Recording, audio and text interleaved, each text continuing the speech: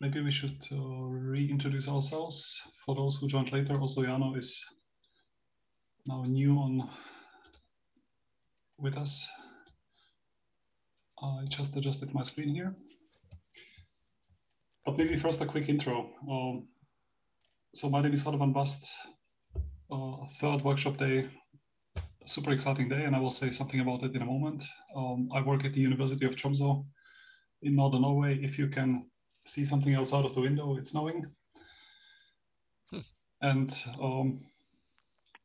yeah, I grew up in computational chemistry, but did more and more computing and programming.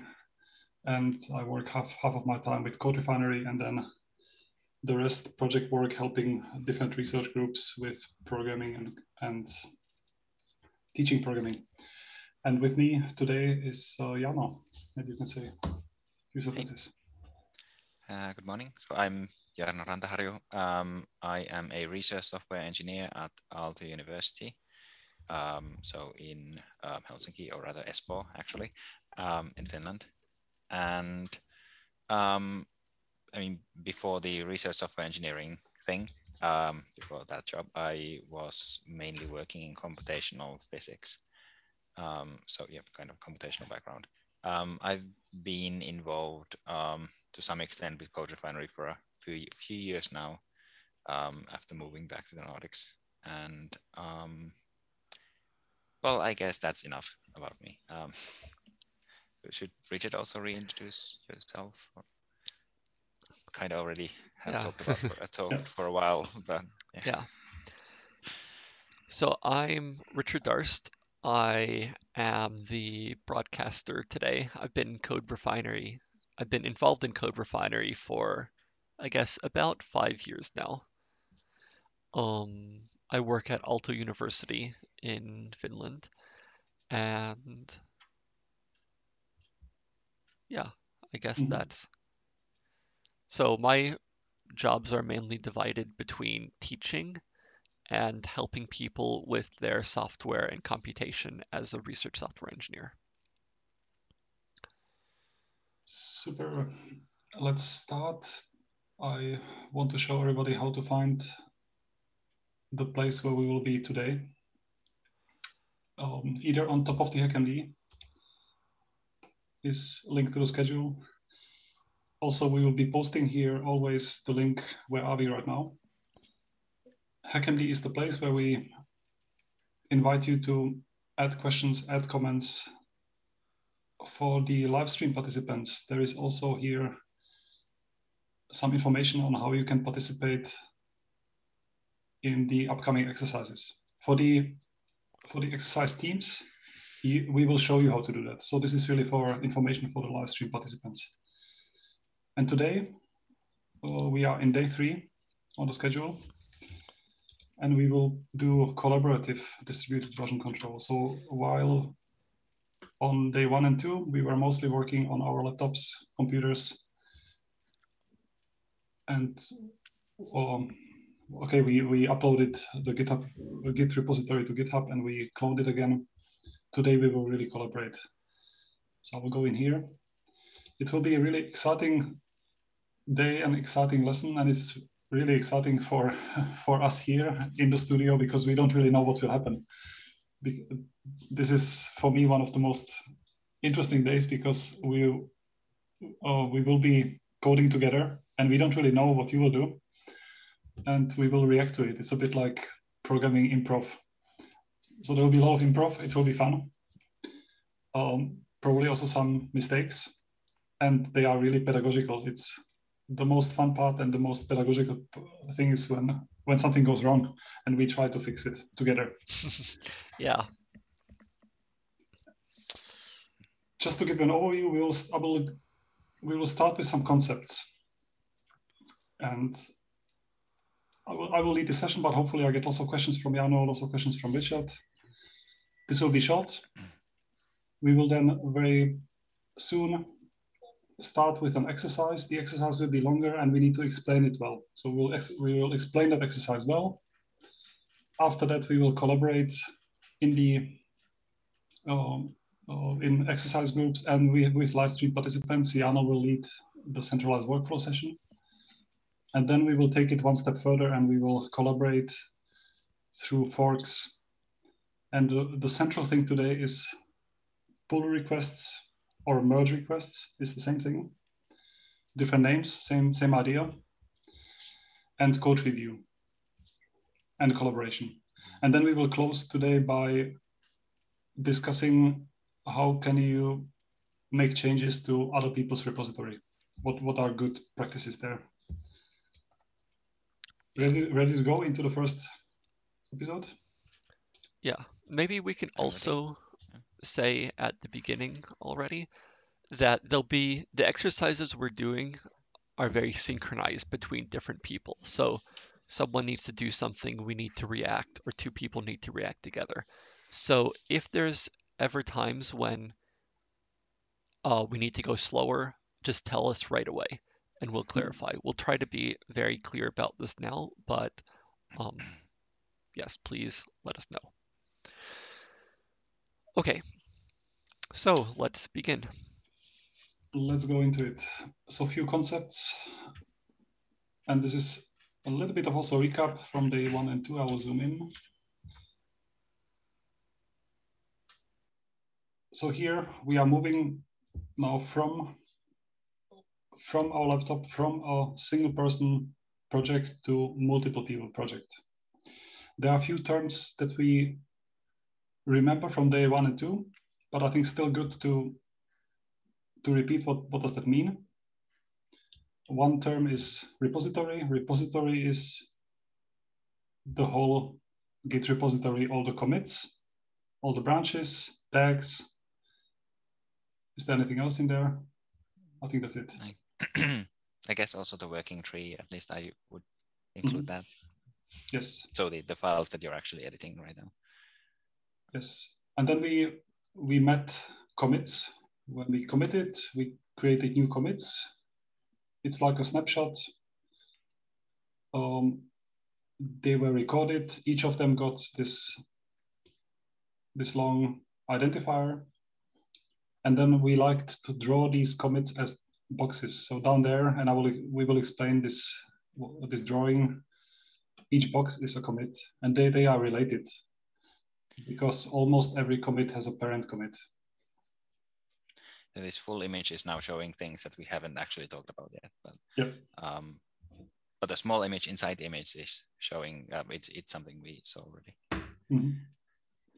And then we met branches. Branches were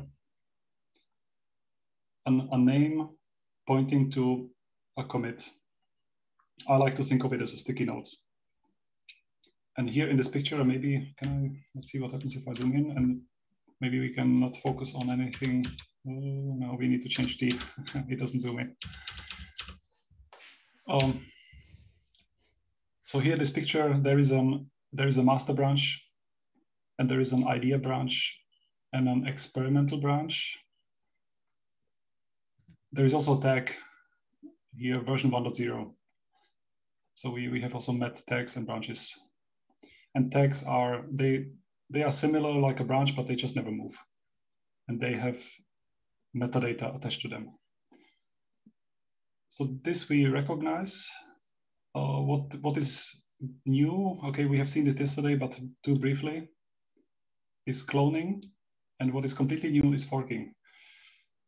What happened when we cloned? Here, this cloud is a cloud service. It could be GitHub, it could be GitLab, it could be the university, Git repository hosting. Today we will work a lot through GitHub. So when we cloned, we copied. Cloning is this arrow here. We copied the whole repository with all the commits, all the branches, all the tags. We made a copy to our computer. Then we had a local copy of everything. And in addition, the clone remembered where it was cloned from. And there is this term called origin. Origin is the place where we clone from. So in this picture, we see the tags also at the clone. I'm Mm-hmm. not sure how important question this is. At least when you push, you don't actually push the tags. Yeah, but when you clone, you get them. Okay, all right. But yesterday there was the Yeah, there was a question in the HackMD about that yesterday. So yeah, because what we pushing did yesterday, didn't get you the tags. we pushed main or master. I don't remember, one of the two, and then we pushed only that branch. We could have pushed all the branches, and we could have also pushed a tag or all the tags. Yeah. But when we clone, we get everything. That's great because then you get backup. A question on the HackMD also.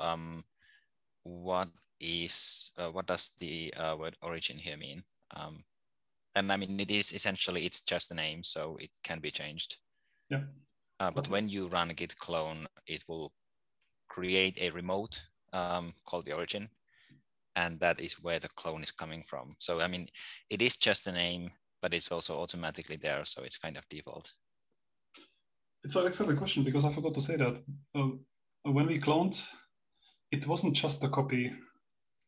It made a copy, but it renames all the branches. Instead of idea, it renamed it to origin idea. Instead of master, origin master. Instead of experimental, origin experimental.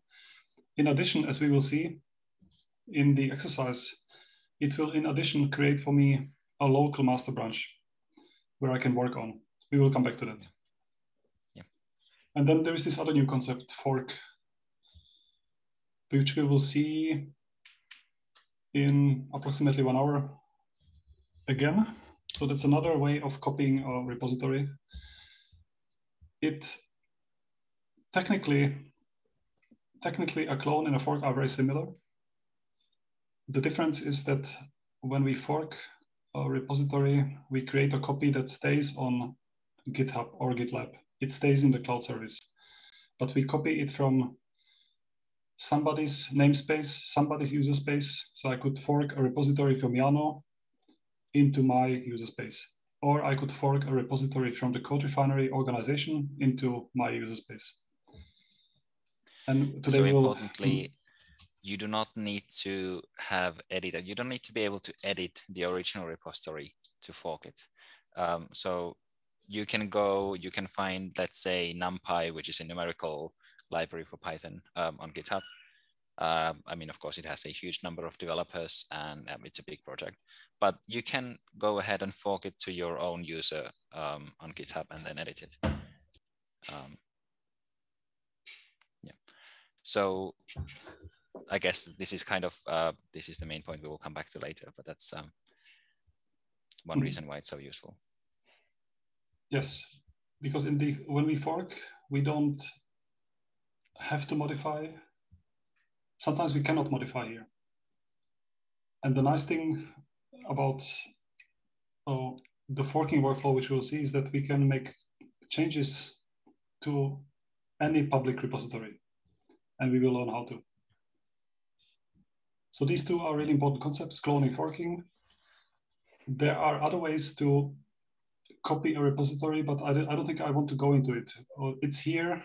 It's mainly, we will use this generating from template and importing. We will only use it to set up the exercise repositories. So this is not important for all the participants. This is really only important for us who set up the exercises, and it is important for the exercise leads.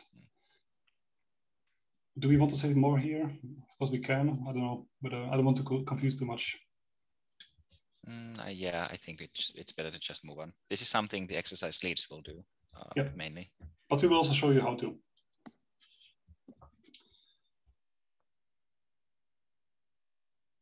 Should we try to do this? Visit one of the repositories that we have used recently and try to find out how many forks exist and where they are. Yeah, let's do it. Something we have used recently. So maybe one of the CodeRefinery lessons. Or... Let's check one thing that we are using right now. Yeah. The Git collaborative lesson. This is a repository on GitHub. This is the material that we are teaching at this moment. If you see mistakes, please send us pull request and you will learn how to. and there are already 36 forks. And if I want to know where they are, click here, and here are all the forks. And this can be really useful to get an overview over the forks, because if this is your own project, it can be really fun to see who has forked my project, what are they doing with this. Maybe they have some really interesting new features that I would like to have as well. Then I can contact them and ask them whether they would like to contribute these changes back to my repository. Really nice feature.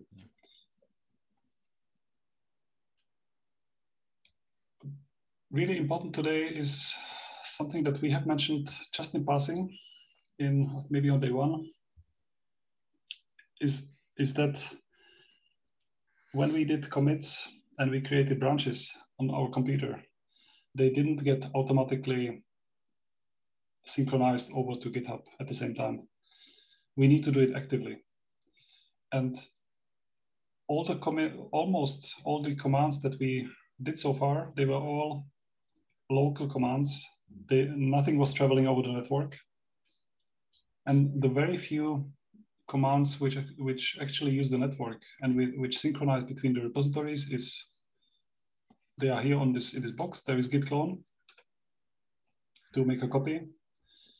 And then we will see there are 3 commands to share changes or to pull changes, and so there is push and pull. And there is also fetch. So fetch is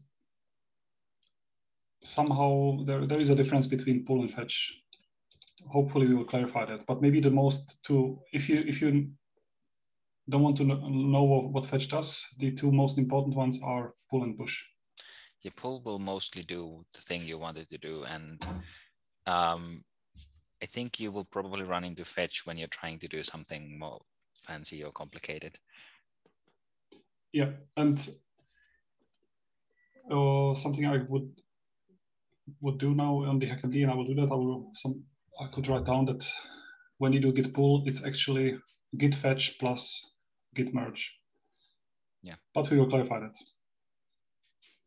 But the take-home message is all the operations don't involve any network, only clone, pull, and push, and also fetch. So essentially, the Git repository, I mean, and this is kind of the thing that makes Git so powerful, is that every repository is a standalone thing. It works on its own, and it contains all the information necessary for Git to work. So there is, from Git's point of view, there is no central repository. Mm-hmm. But yeah, what that means is when you commit something to your own repository, it doesn't automatically go anywhere online. You need to actively push it to that other repository that's on GitHub. Yes, and I think we have some pictures on the next episode. And maybe we can go to the next episode. And I wonder, should I continue sharing? Do you want to take the screen share? It's probably easier if I take over the screen share, because I will be actually doing the exercise. So just a moment.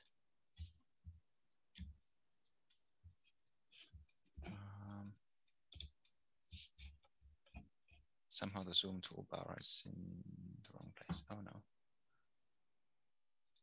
Oh, sorry. I'm in dual monitor mode and I'm not used to it. So I will start sharing now.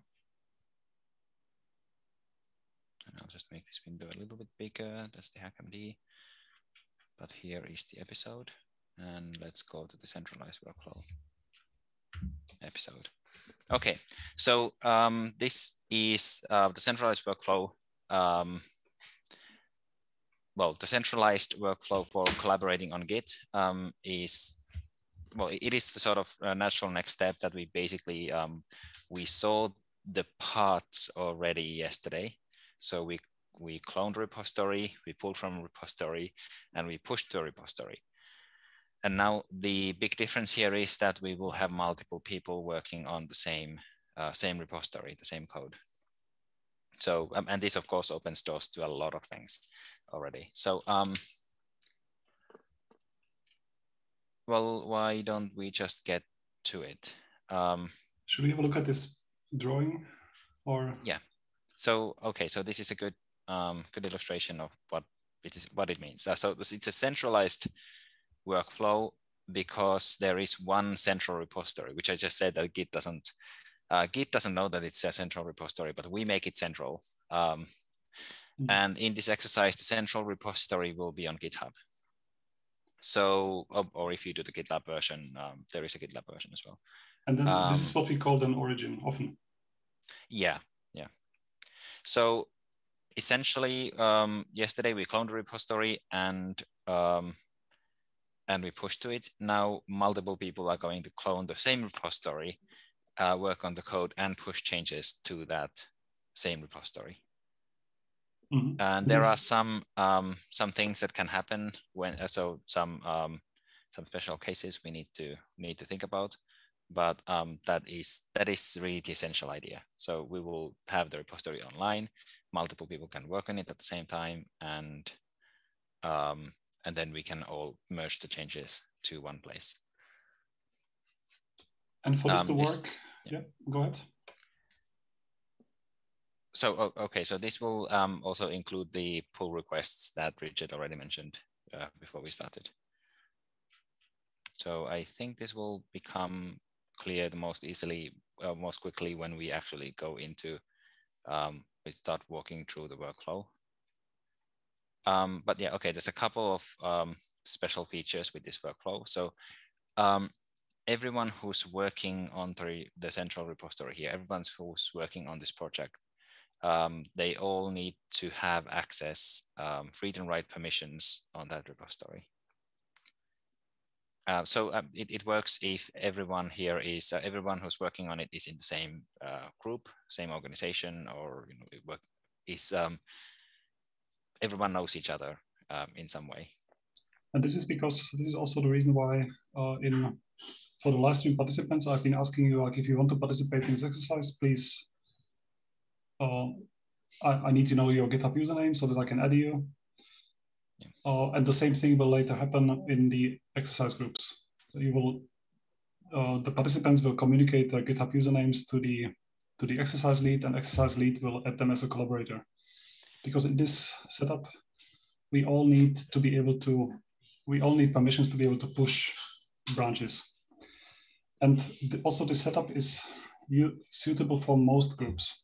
I think for smaller groups, most research groups, this is how most of our CodeRefinery work, we use this setup, the centralized workflow. We give people in the project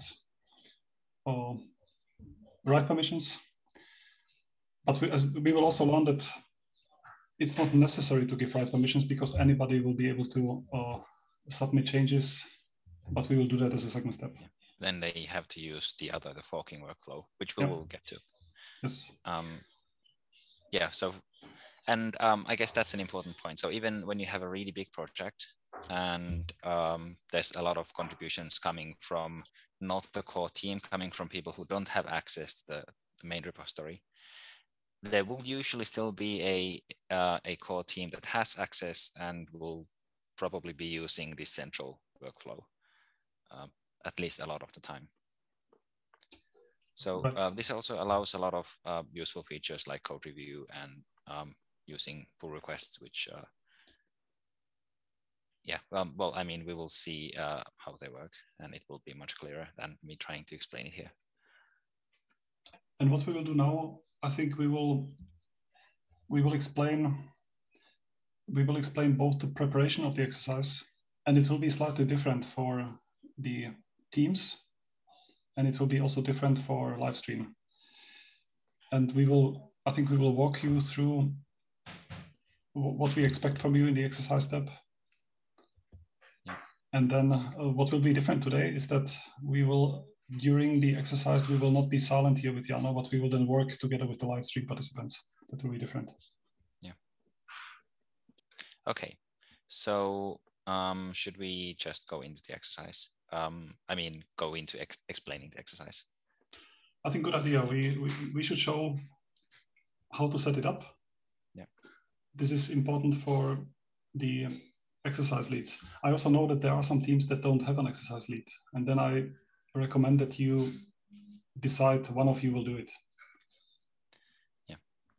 Yeah, so every team should have one person, but not everybody needs to do this, but every team should have one person who does, well, this next thing in the workflow. So I will click on this link to open the template centralized workflow exercise. And it's open here now since I clicked it. Now, my view here is quite narrow, so I don't actually see. Maybe I should make it wider and then just show it to you. Okay. Mm-hmm. So there is this use this template button. I'll just click it. I will not actually generate a repository because Radovan already did that. Maybe I missed this. This is for the exercise leaders or live stream people? This is for the exercise leads, yes. Okay. Yeah, thanks for reminding. So yeah, only the exercise leads. And if you don't have an exercise lead, then one person in your group should do this. So you can give the repository a name, and this is something you share with everyone in your group. And yeah, the description is not that important here, but. Can I ask what should people do who don't have any team and who don't want to participate now through live stream exercise? I think we recommend them you can set it up for yourself. I think it can be somehow meaningful even if you want to practice on your own. So also then you should. Okay, yeah. So yeah, there are 3 options. Radovan has already communicated about 2. There is the recorded central workflow exercise repository. If you submit there, your changes will be visible in the live stream, or maybe visible in the live stream. There is also the centralized workflow exercise that doesn't have the word recorded in it. And if you submit there, you can still go through the workflow, but it will not be shown on the live stream. And the third option is that you are a team of 1. You go through this step, you go to this template, you click on generate from template, give it a name, and click create from template. And then you can clone it and make changes and push on your own, and even do the code review for yourself. So you can do all the steps with just one person. It's kind of cooler with more people, I would say, because you see other people's changes and not just your own. But the steps are the same. So you can practice through this workflow with just one person. Okay. Maybe I should just now close this and go to our pre-made exercise repository, which is here. There are also some questions. I don't know who my team is. So if you don't know who your team is, then I guess you don't have one. Teams are only a concept in our organized Zoom. And you find the teammates in your breakout room. Right. And in this case, please scroll up in HackMD and maybe participate in the live streamed one. And you can choose whether you want to be on the one that we record and stream or the one that we will not show at all. Yeah. And I guess if there's any confusion of the rooms, of the teams, or your team is missing or something, you can watch the live stream and participate as the live stream participant, or find another team which is smaller and ask if you can join their room. Yeah. I mean, anyone can participate in the live stream version of this exercise. So if you have any problems, that's always an option.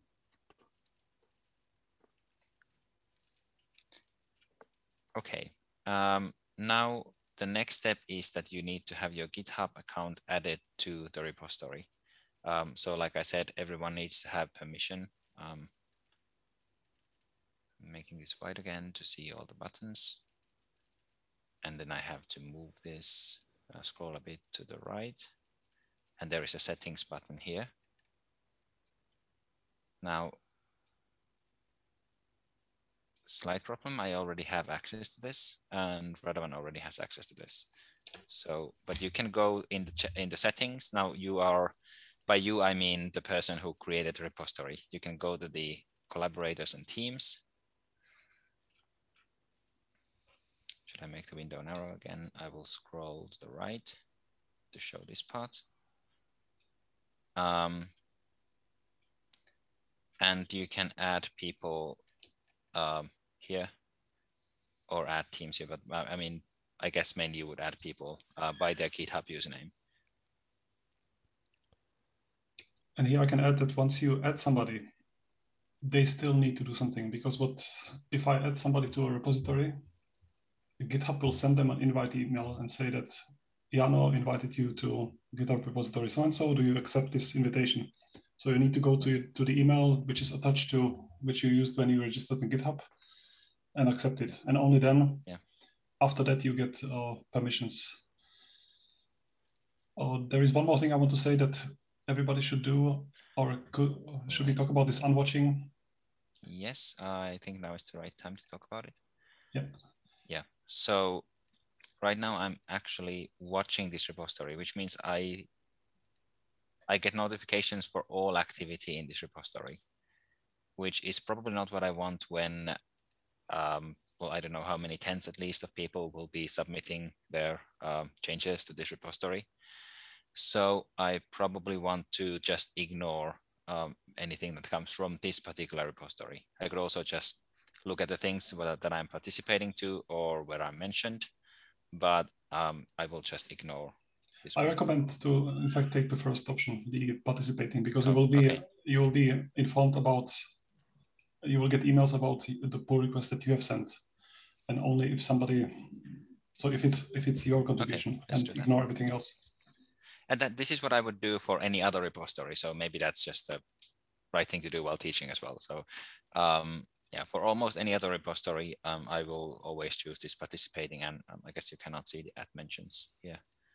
But yeah, whenever someone mentions me or whenever something happens with a pull request that I'm part of, then I will get a notification. And there is one more thing that I did when I set up this repository, and that was I protected the master branch. Should we show how to do it, or should we mention it? We can come back to it later.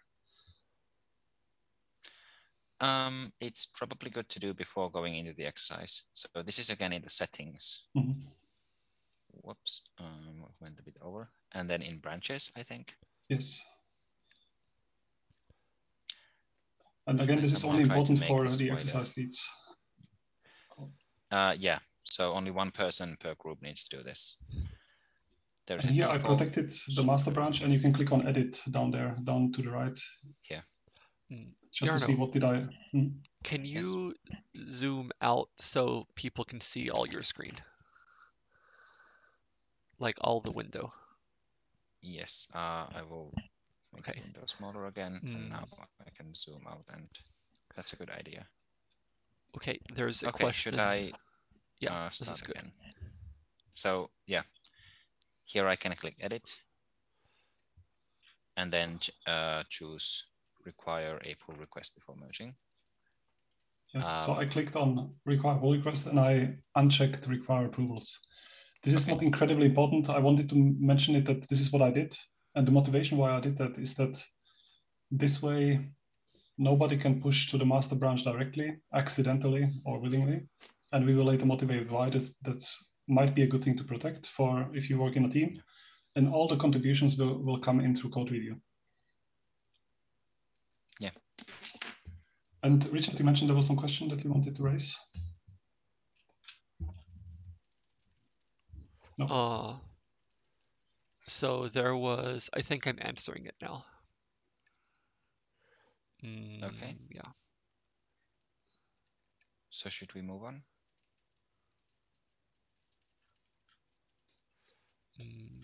So we did the watching, unwatching.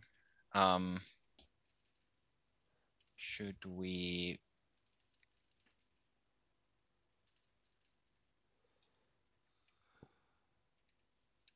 Is it time to go on to the exercise, or should we do it on live first? Because I'm just looking whether there's anything that we need to, just give me a second, whether there's anything that we absolutely need to emphasize. There's question 29. I don't see use this template in centralized workflow exercise recorded. I got the Right. invitation in email before. Does this mean I don't need to do this step? So I guess this is a difference between the leaders and... Yeah. So if you got an invitation, if you got the invitation email to this repository, then that means you're doing the live stream version, or at least that allows you to do the live stream version.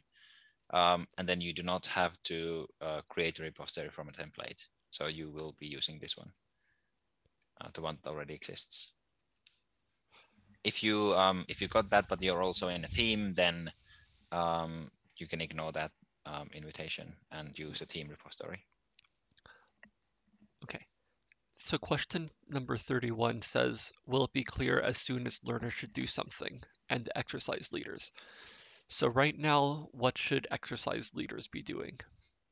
So exercise leaders should be creating the repository from the template first, and then they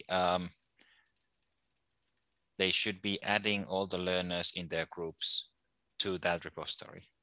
But the adding of the learners is much easier once you are in the Zoom room, because then you can exchange usernames. Yeah. Okay. So I think right now exercise leads should maybe just not do create anything. a repository. Yeah. And so then everybody's at the right place. Yeah. Mm-hmm. Okay, so do we demo first, or do we go into groups and make sure that everyone's in their group repository? Yeah, I'm wondering what we should do. Maybe we demo the start of it, so that it's clear to all the learners what they will need to do when they start. Yeah. So that way people don't need to move back and forth between breakout rooms and the live stream, which is probably a good idea. Yeah. Okay, so let's do the demonstration. So the demonstration is clone the repository, and then I will just do that first, and then I will think about what's the next thing. So this is, again, the centralized workflow exercise repository, and you will do the same thing with your exercise leads repository, or the centralized, the live stream repository if you are using that one. Yeah. So we did this yesterday. And yes. Can I just here also re-emphasize that you don't want to clone any template. The template that we mentioned before is only to set up the exercise. We have set up the exercise here already. This is what the exercise leads will do. And almost everybody will clone something that is not called template. Yeah. So in fact, if you see the template button here, that probably means that you're looking at the wrong repository. So a template repository has the create from this template button. The repository that has been created doesn't have that button.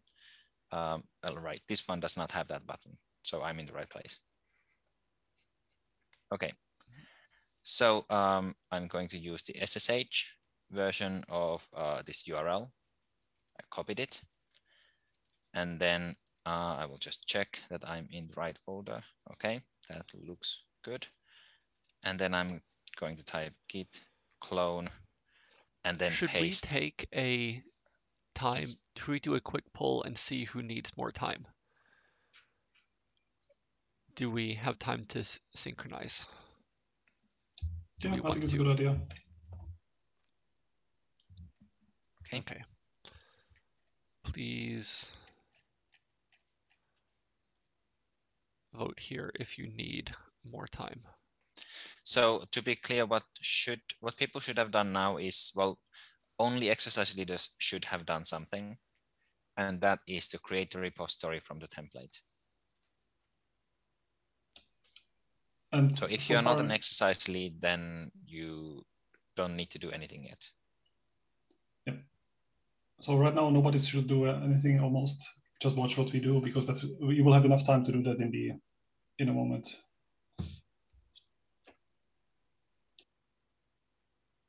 And try to type it correctly. Okay. Can we take a pause and say what the ultimate goal of what we're doing here is?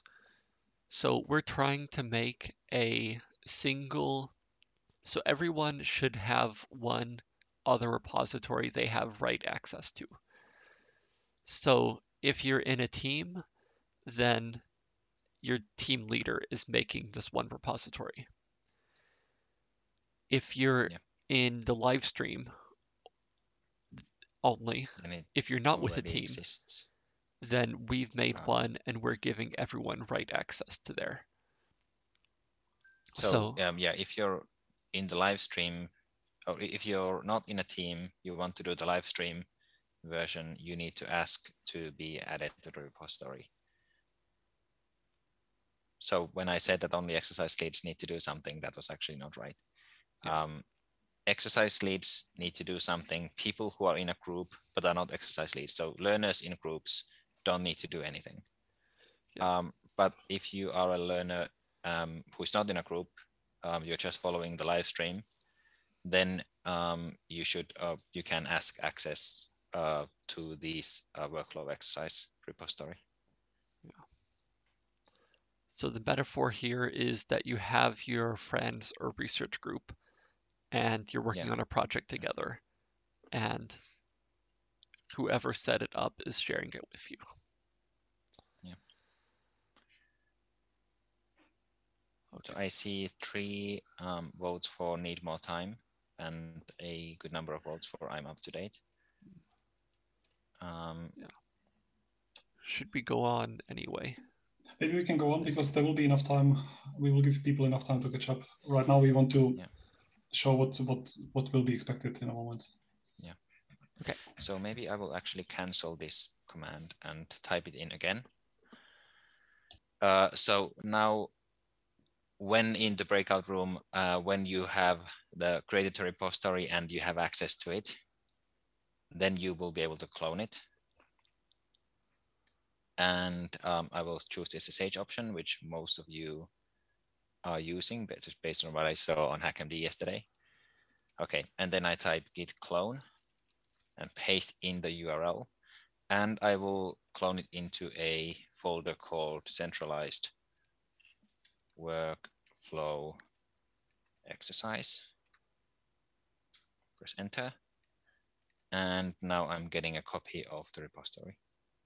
Okay, so there's some, I mean, I guess it's not that important to try to read what it prints here because it's kind of Git details, but there is a folder.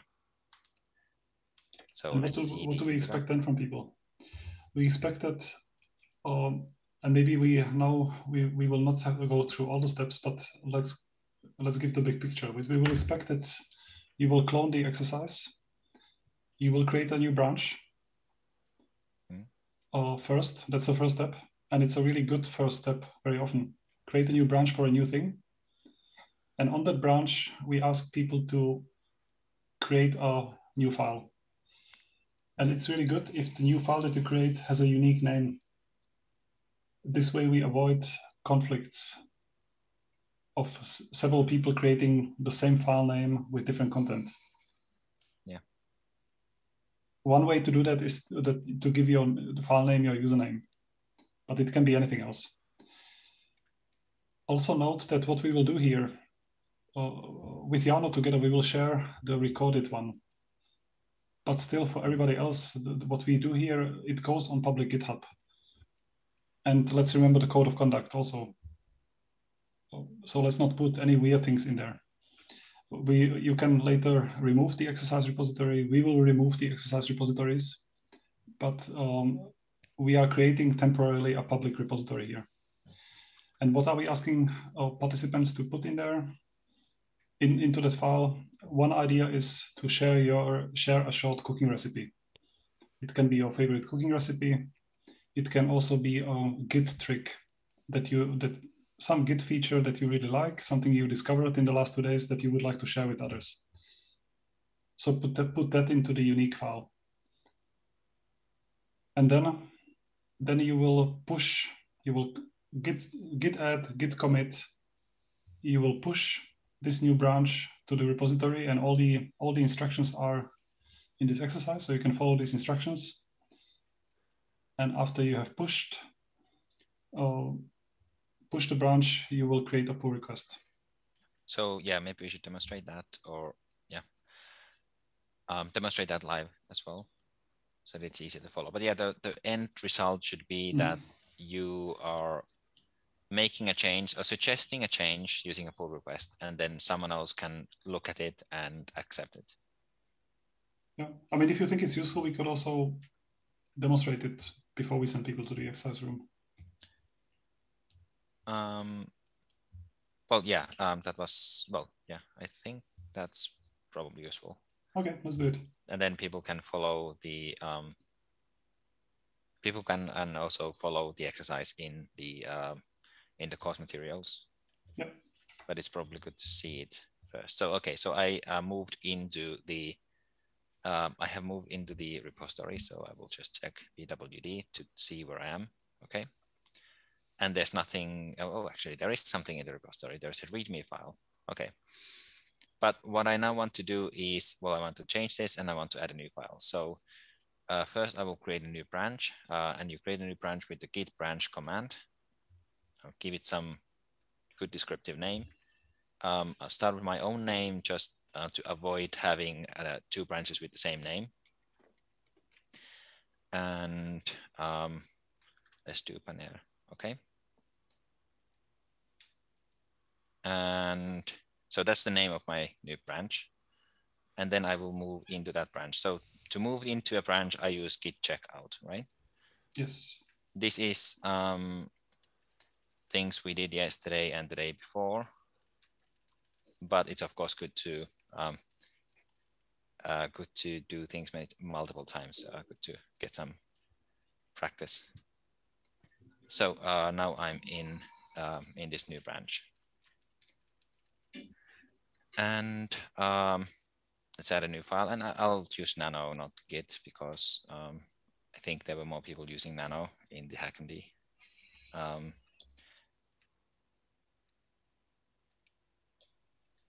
Okay, so let's add a recipe.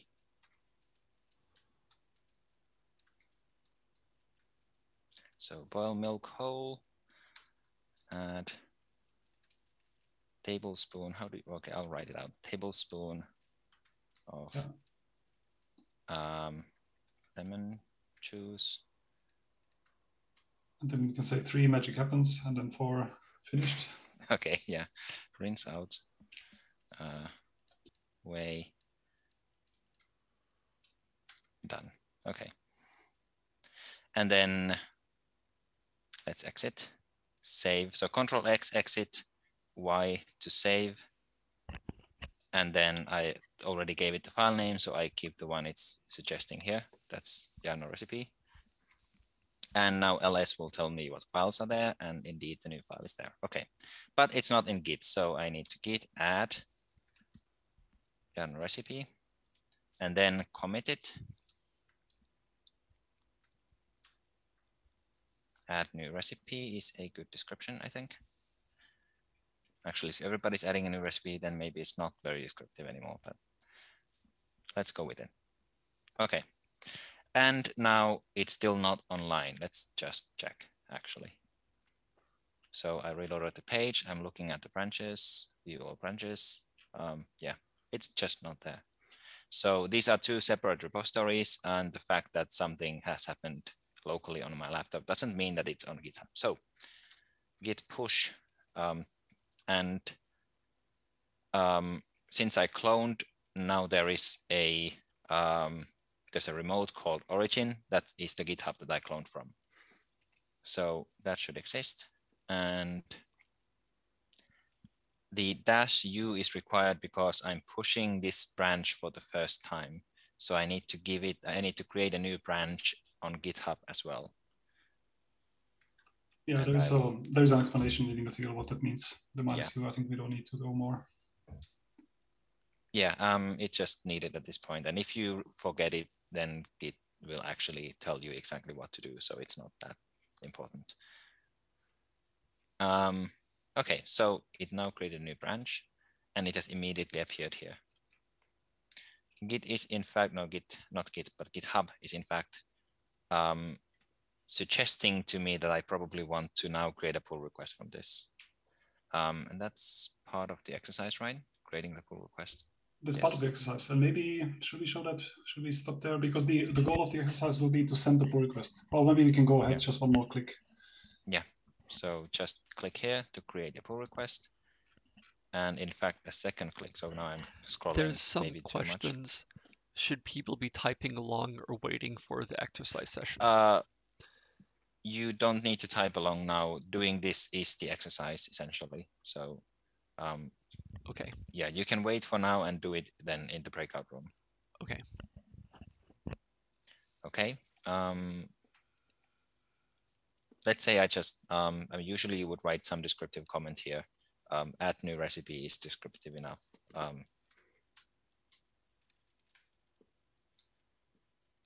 Okay. And this is okay, sorry, maybe I did it too quickly, but yeah, there's the big green button that I pushed. And that's usually the thing you want to do with the GitHub interface. Okay, so now there is a pull request and the first part of the exercise, or the first exercise, is done.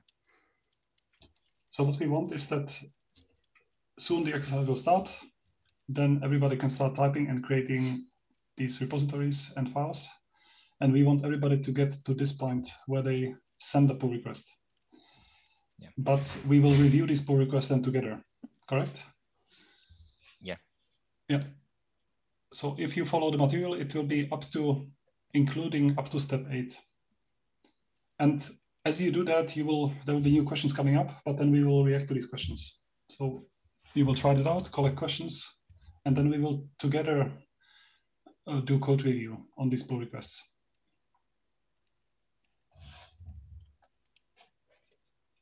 Okay, so I guess it's time to start the exercise then. Yeah, I also wonder what we do with break. Do we do break, exercise then? Do we do exercise, break then? It's almost 11 already. Maybe it's best to do the break first. The sort of downside, I mean, I guess we can trust that you take your break, but yeah, at least I would be tempted to first do the exercise and then take the break if I was a learner here. So. Yeah, so what we can say is that 5 minutes after the hour, Jano and me will start exercising here together with the live stream participants. And then the exercise groups can start creating these exercise repositories and working on cloning, creating a branch, committing, filing a pull request. What time will we be back here after the exercise? What time do we expect people back? So I guess we can give full time to this exercise. That's so I will give minimum 15, 20 minutes, maybe. We can also see how things are going through the HackMD. Yeah. But that would mean that we would be back 25 minutes past the hour or later. Yeah. All right, let's do that. Yeah, and so for the live streamers, until... yeah. Yeah, okay, so break until 5 past and then exercise until 25 past. Okay. Sounds good. Okay, see you later.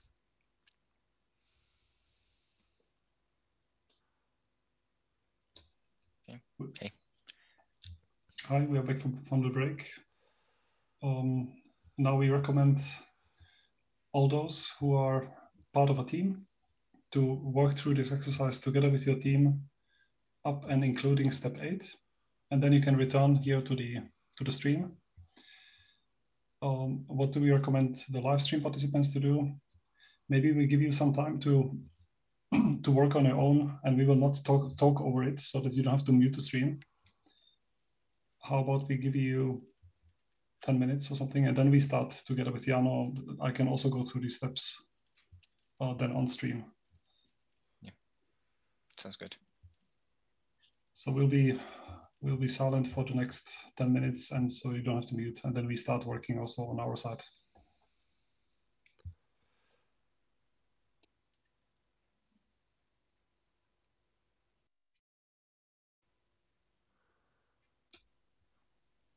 Right, we are here together with Jano. We will work on this exercise, but we recommend then those who are now in two rooms. Maybe you can mute Twitch and unmute either 25 minutes past. If you need more time, let us know over HackMD.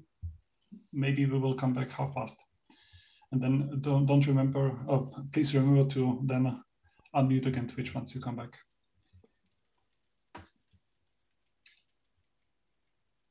All right, and what we can try now is that we also collaborate here through this exercise.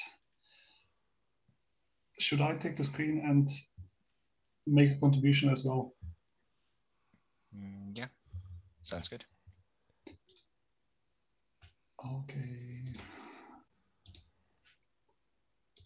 I have it. Here is the repository. First step for me will be to clone it to my computer. And I made sure that I clone the right exercise here. I copy this, git clone the long address, and then I can give it a name. I will call the folder Centralized Workflow Exercise. I step in.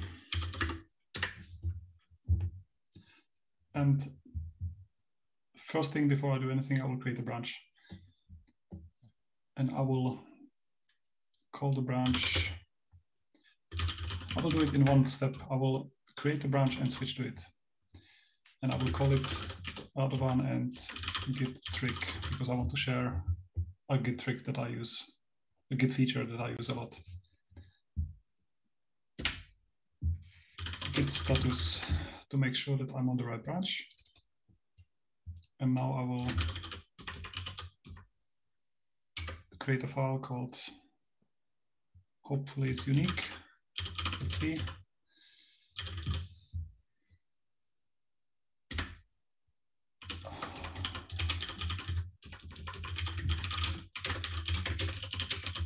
Oh, git commit -b. This is something I use a lot. This shows me the difference I'm about to commit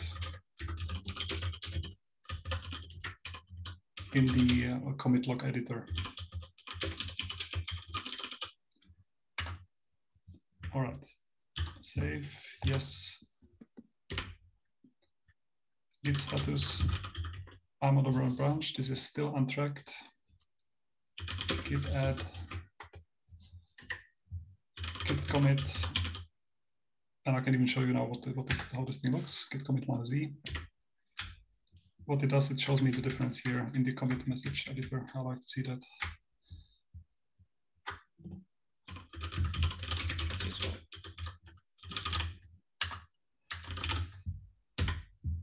It's committed. So far, it's still only on my computer. How do I get this thing to GitHub? I need to push it to origin. If I don't remember where did I clone from? What does origin mean? I can do git remote -b or --verbose if I want to type more. And it will tell me that I cloned from origin. Origin was this place. So whenever I refer to origin, I refer to this web address.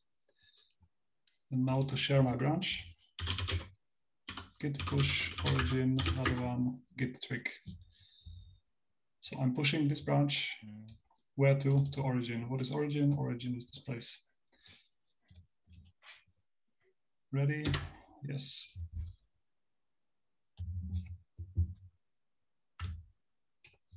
GitHub noticed that I pushed a new branch.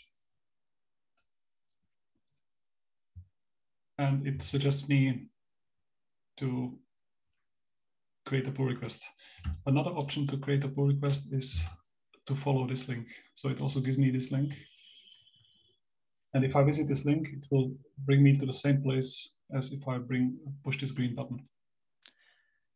Oh, I was just about to ask, what do you do if the green button doesn't appear? Because that's what I always click, but then sometimes it just doesn't recognize that this is a new thing that could be a. Yes, what if it's not there? Several options I can do. One option is I can click here on top of pull request. and I can create a new pull request. I can maybe, possibly I see this, or I don't see it, but then I can create a new pull request here. That's one option. The other option is that I click on branches. There are now 14 branches. 14 people have pushed some changes. And on the branch, I can now try to find my branch, which is this one. In fact, I have sent 2 pull requests, so there is also another one. But I did that earlier. And I can create a pull request from here. So all of these lead to the same result. Let's go maybe back to the most common one is to click here. And now first thing I verify when create a pull request is from which branch to which branch. I give the pull request a title. I can give here more context. I can refer to some discussion or issue.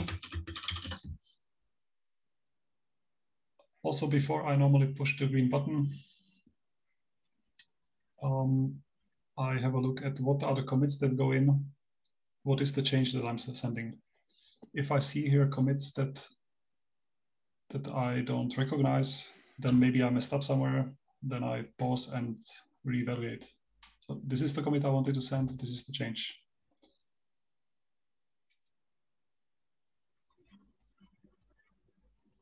Yes, I will just take a note that we should later comment on how do we make changes to existing pull requests. Yeah, that's a good point. So we can come back to that. Maybe we can first create a pull request and then come back to it with everybody. Yeah. Actually, it's 25 past now, so. Yeah, so I'm ready to create it. Yeah. And it's created. And in a few moments, we will then change roles and we will look at this as a reviewer.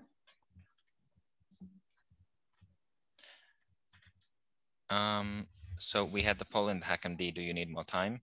It's 25 past now. If you have unmuted, you will hear me. If you haven't, then I guess you will not. But I'm moving the question to the bottom of the HackMD just to make it more findable. Mm-hmm. And are people seeing the HackMD right now? Okay, so we're getting a few more answers there. Should we broadcast a message to Zoom rooms to unmute Twitch? I guess that's a good idea, right? Yes. Okay. Yes, please do. And please do me, or let's see if Thor will do it. Okay. It looks like we're getting a lot of no, I don't need more time answers.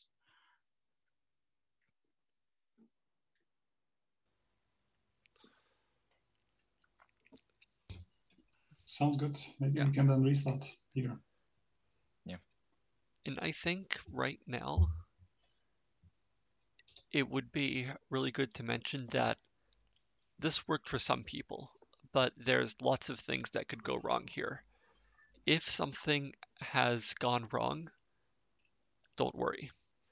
So it doesn't mean that you're doing something wrong or you can't do it.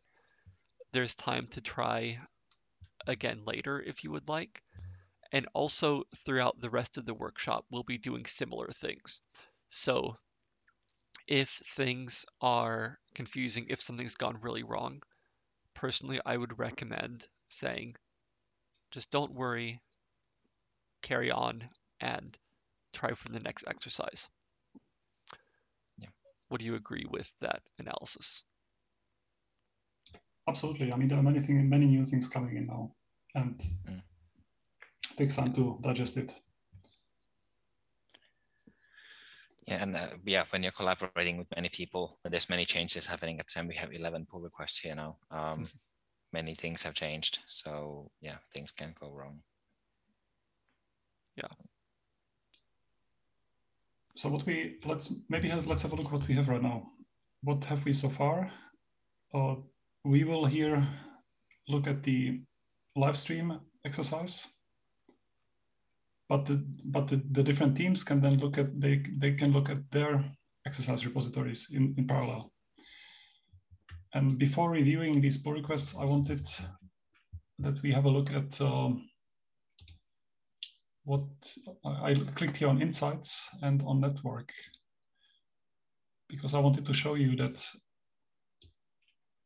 we started from the master branch, but now we see a couple of branches here, and we see commits. Some branches have already been merged to master. Maybe because we were a little bit too trigger happy with the green button. It's not a problem. We will motivate in a moment that it's really good to not merge your own changes, but to let somebody else review. So we have lots of branches. Most of them have not been merged yet. Jano, do you want to take the screen? Should I keep the screen? Or how do we want to go from here now that we review changes? Yeah, I guess I can review your changes. One thing that I wanted to mention though here is because there was a question, and maybe this is already answering it, this screen here. So what do you do if you want to update or change your pull request? Yep, I think maybe we will come to that when we review them. So when we have a discussion. Well, okay, yeah, that's a good point. We will actually, when we do the review, we'll probably have to make some changes. So yeah, because with some pull requests we will be happy and we will merge them. For some we will have suggestions, and then we will see that we can make very small suggestions that we can do directly in the web. If we want a larger suggestion, we will show how to modify an existing pull request. So I think we will come back to that in a moment. Yeah. So, okay, maybe I should take over. Yeah, so now we change roles. Jano is the reviewer, and we will review a couple of pull requests together, and we will learn what are the things that we look at. So what you're looking at now is the HackMD, but I will switch to the GitHub page again, and let's go to the main page so that we're all on the, everybody knows where we are. So we're all on the same page. At this point, should everyone stop their own things and watch you for a little bit? Yes, good point. So yeah, please, at least focus enough on the Twitch that you know what's going on. So yeah, preferably stop what you're doing. You can continue the exercise later. There is another exercise time coming up. Maybe now's a good time, everyone stop and just breathe for 10 seconds, and then we go on.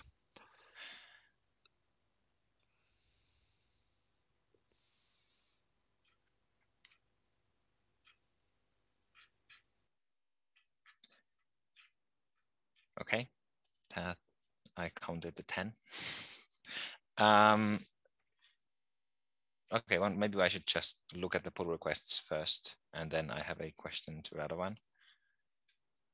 So the list of pull requests is here. And now we have a good number of them because people have, people on the live stream have submitted some changes. So should I first review the T recipe or the Git feature? These are both Radovan's pull requests. The T recipe later, because there is some thinking there. Yeah. Okay. So you're sharing the Git feature that you like. So first I can look at the message just to get the context, what you're trying to do. You can refer to discussion or an issue here. And then there's a big green button here that will merge the pull request, but I don't quite want to do that yet because I'm not sure what the changes are. So there's a list of commits here. There's only one commit in this pull request.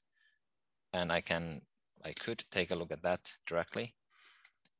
Maybe a clearer view though is this files changed. So this is, it's comparing the current, the main branch to this, well, to Radovan's branch, so the pull request. And it's showing me all the changes. So what has happened here is a new file has been added. The green means something has been added, and red means something has been removed. So what Radovan is saying well, he's uses this git commit -v a lot, and it's useful, so it's good to mention here. Right. So then, I think I agree with these changes. Before you merge, I can add here things that I look at. I often look at from which branch to which branch. Yeah. So here it goes from Radovan. so on top the blue here. highlighted. Okay, yeah. Into master from Radovan git track. Yeah, this is particularly important in larger projects because you might have different branches and maybe the person didn't want to send it towards master, but towards some other branch. So I look at that. I also look at, I mean, the first thing you see is the title, sharing a Git feature. It's good if it's descriptive. Yeah. Notice also that each pull request gets a number. Here is number 23. And you can refer to it. So then in discussions, you can refer to that number and then things get cross-referenced. Yeah, so to mention it, I can mention any other pull request here. So I can mention number 11, how to make tea. Yeah, and send that comment. Mm-hmm. And it's now cross-referenced from here. Yeah, and you can do some more fancy things with references, but yeah, this is the main use here. And in real life, what other things are we often looking at when we review code?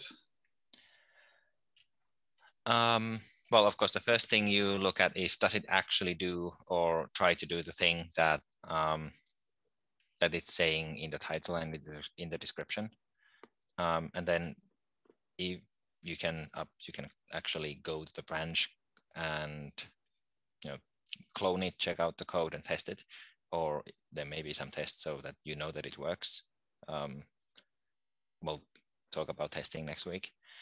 And then often especially in bigger projects, it is very important to keep the code style similar between projects so that people can read the code, they're familiar with it, and that also includes having the code in the right place. So if a function has to do with, well, I don't know, if this is a Git feature, this is not a recipe, so maybe it should not be in the same place as recipes.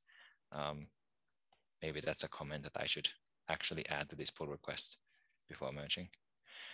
But yeah, in general, that it sort of respects the structure of the software, of the code. Yeah, and if there could be a lot of fantastic new code coming in, but then one could also look, does it come with documentation? Is the documentation updated? If you give massive amount of code, then one might also look, what is the license of this code that comes in? We will talk about it next week. Yeah. Oh yeah, I just wanted to click on conversation, but I can't because that's you. Okay. Oh, you wanted to go to conversation view? No. Something there.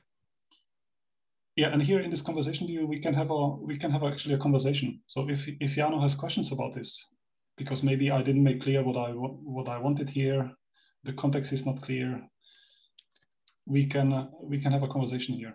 We can also involve more people, and we can involve people by mentioning them. So by adding @GitHub username, then they get an email, they get notified, and then they can participate in this conversation. Who do I know? Maybe Richard. Yeah, should we? When is a good moment to? Because you asked about how to make changes to a pull request. Of course, we could merge it now, and it would go to master. That's one way. Yeah. What if you want me to change something? Okay, so yeah, I kind of want to make a small change. So maybe I just want to capitalize this here. So first thing, okay, I can start a review. Actually, this is not where this is where I finish my review. Sorry. But maybe ask me for a larger change, because a small change I want to ask it for in a different pull request. Ask me for something that I really need to do. Could you create a folder called Git stuff or similar? Let's see that. and I request changes. So you can just comment, that's fine. Doesn't really, well, I mean, that's just a comment. It doesn't change anything. You can approve the changes, which will kind of just mark the pull request as I have approved it, and then maybe someone will merge it. Or I can request the changes, which is what I will do now. Okay, so now you cannot merge this anymore because I have requested changes and Radovan has not answered my request yet. All right, cool. So now should I take the screen and make changes? That's probably best, yeah.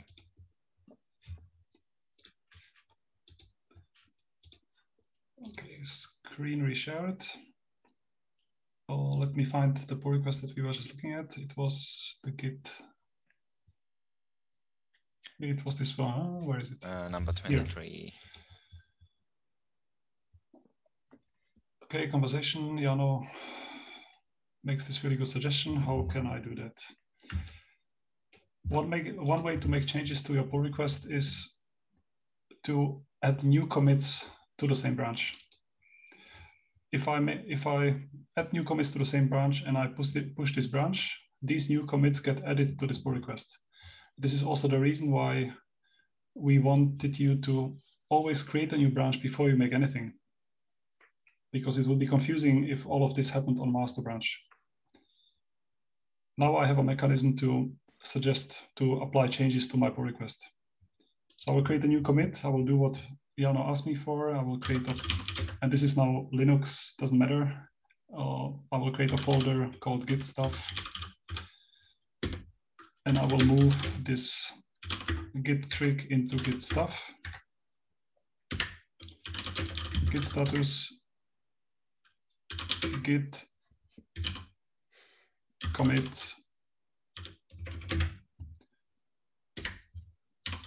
moving file into folder.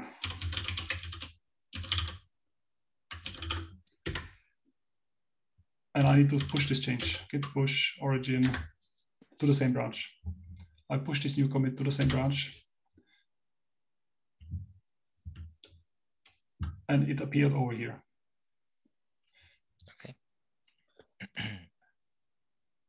And we can, now I can give the video back to Jano, who can then look at it again and review, and hopefully Jano is happy now. So let me take over the screen share again. Mm-hmm. Here we are. So my view is just slightly different. I see this new changes since you last viewed. And maybe I'll click view changes. Right, because it's a rename. So this is actually the change. It's been just renamed, moved to another place. So let's just go to files changed. And this is sort of the full changes of the current status of the pull request. So now it's not adding the git trick, but the git stuff / git trick. And now I think it's fine. So if I remember right, because I now have requested changes, I think it's enough if I approve here. So I will add a comment, looks good. And I will approve this pull request. Okay.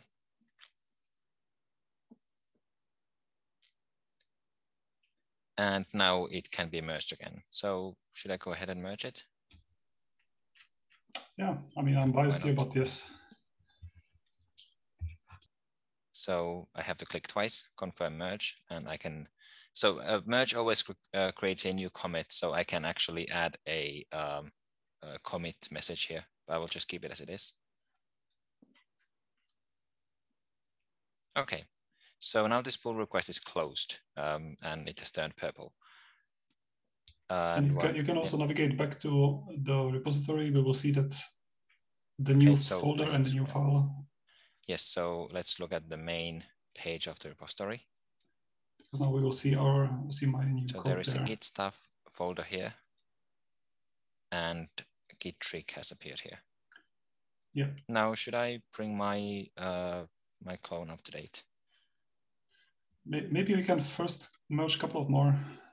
Okay, pull let's requests. do a bit more review. So, And have a look at number 17. Wait a moment. Yes, 17. Here, this one. 17. Okay. So again, this is the master from Masao recipe. And there's one commit. And the really nice thing is that there is a typo, which I'm really grateful for, because then we can created in haste and there might be a typo. That's nice. Yeah. So open it up. Yes. One typo that I saw was pepper on scan tuna pepper. Okay. Yeah. Yes, that should have 2 P's. So yeah, and here we can show how to suggest something directly in GitHub, because I could ask the submitter, well, can you please make another commit and fix the typo? But it could be a little bit annoying for very small changes. Yeah. And very small changes we can now suggest directly here, and let's do that. So yeah, so let's do that. So first, if I just wanted to comment, or if I want to do anything that refers to this specific line, instead of clicking here to comment, I will click here, this plus sign, and that adds a comment specifically about this line. Can you also comment on entire line ranges? You can, but how do I? Okay, yeah, exactly like that. I click here and then I pull down. Yes. And now I can comment on that, but I actually do want to comment on just, well. Yeah, let's go back to salt and pepper. I think you need to comment looks good here. See what a comment looks like. It's pending because I guess you always have to reply to a comment. But yeah, so this is the one we want to change, this pepper into pepper with 2 P's. So here I can add a suggestion. So there's this icon with plus minus, tiny little icon with plus minus. Yeah. And we can add a suggestion directly here through the web. So this copied the line that I was looking at. And now I can edit it. And should I add a comment? I guess this is clear enough as it is. So just add review, comment. And now I have 2 things here. This is something I have forgotten quite lately. So I have to actually go and click request changes and submit review. Otherwise, nobody will see these comments that I wrote. No, I'm not so sure. If you go back to discussion, you will see them. So I don't think you need to do this. If you go to conversation. I do see them here. Yeah.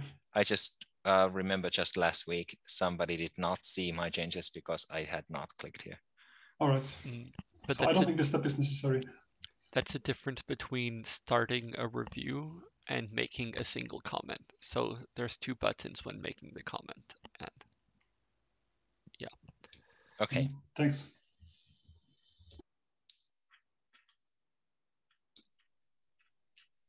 And what is then the idea that then somebody else can actually commit your suggestion? Typically, it's the submitter. Yeah. Or somebody else.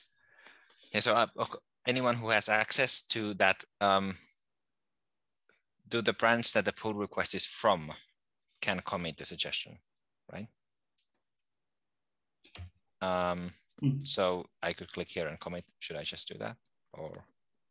No, we could let the submitter do this, because the central idea. They happen to be around still. They can. Yeah, and if not, I mean, the idea was to show that this is possible. Yeah. So if somebody now clicks on this commit suggestion, it will create a new commit on that branch. And well, maybe let's see if somebody does that or we do it, because there will be another thing which would be nice to show. Okay, I think it's done now. Okay, thanks for that. Very good. You can. Do I need to reload the page to see? Yeah, reload the page to see that what happened. So scroll up a bit. Okay, right. So this has become outdated. My comment here is I will just click resolve here because this was just a comment. It was not really a suggestion. And now I guess I still need to go and approve. Yep. So go to files changed, review changes and approve. Mm-hmm. And now before you merge, don't merge too quickly because I wanted to show one thing. Okay. That next to the merge pull request button, there's this little arrow where you can, Yeah. Now that we have 2 commits. We had this commit and then little typo fix. And we could imagine what if you have 50 commits here. We have the option to squash and merge. So we have the option to squash all the commits into one, and then on master, they will appear as it will be one commit only. We don't have to do it. I just wanted to know, everybody know that this is an possibility. Yeah. So we can or the create merge commit or squash and merge. So, well, should we just see what it looks like? Yeah, let's see how that looks like. Squash and merge. So now this lets me modify. I mean, yeah, this is again creating a new commit, but because now it's actually squashing together multiple commits, it gives me a longer commit message. I guess this is a commit message, yeah, that I can edit here. So I will just leave it as it is. Okay, and this is also closed now. So sounds really good. Scroll up. So once I merge a pull request, it's no longer immediately visible in this pull request list. You can look at closed pull requests here if you're interested. Okay. And we will now not go through all the pull requests, but I wanted to maybe review 2 more because we will see something interesting. Yeah. So I just wanted to show quickly that there is this file now here. It's been added. So another one that you can review and merge is number 11. And thanks for everybody who submitted. So we will review them. We just don't want to make it not too long, but the number 11, it's a recipe for tea. Yeah. And again, it's master from Alisadi branch to master. That looks good. And let's look at the files. So yeah, it looks like a working tea recipe. Yeah, this will create tea. So I guess I'm fine with this. We have not, we are allowing merge without any approvals. So I don't actually need to go and approve this one. Yeah, I didn't want to make it too complicated. So the approval is not required. Yeah, maybe go there and then, so let's merge it. Yeah. So just confirm merge. There we go. And done. Yeah, and now you can go back to another pull request. Here, okay. And there is now, the 21. Yeah, this is and your we will recipe. hopefully see something interesting because let's see what happens. Oh yeah, look at the warning there. Yeah, so this branch has conflicts that must be resolved. So Radovan has created a file called how to make tea. And now that we have merged the other one, there is already a file called how to make tea. So we had two pull requests about making tea and they are conflicting. So, and now one thing you could do, you could now ask me here, well, so you're the one, your pull request came as second, and can you please fix the conflict? That's one way. But we can also show that it is possible to look at conflicts and resolve conflicts. There is a resolve conflicts button here. Mm-hmm. So I can ask Radovan to fix it. But since there are 2 suggestions on how to make tea, then maybe I want it to be a third party to resolve the conflict. Usually, though, it would be the person who actually wrote the second pull request who knows how to do it. So, well, in any case. So this looks pretty much the same as what you would see if you started a merge and had a conflict in your local repository. So it would add these 3 lines, and then you would just have to pick which one to use. I'm not sure which one of this is better. Maybe the second one is better, but just for the effect, it's good if we take the second one, but maybe. So yeah, not take it completely as it is, but yeah, let's take a compromise here. Yeah, so I will actually do a compromise where we don't add 3 tea bags. but we only add one. That's from Radovan suggestion. So let me copy this part and put it here. Now I actually have to do the numbering correctly. Yeah, and let's remove the resolution everything markers. Else. And at the end, let's remove these empty lines, also the line 7. And remove then at the 7. end, yep, like this. Yeah. I usually like to have an empty line at the end. Wow. It doesn't matter. Okay. Yeah. All right. So there is, it's resolved now. Maybe I'll add a comma there as echo and mark it as resolved.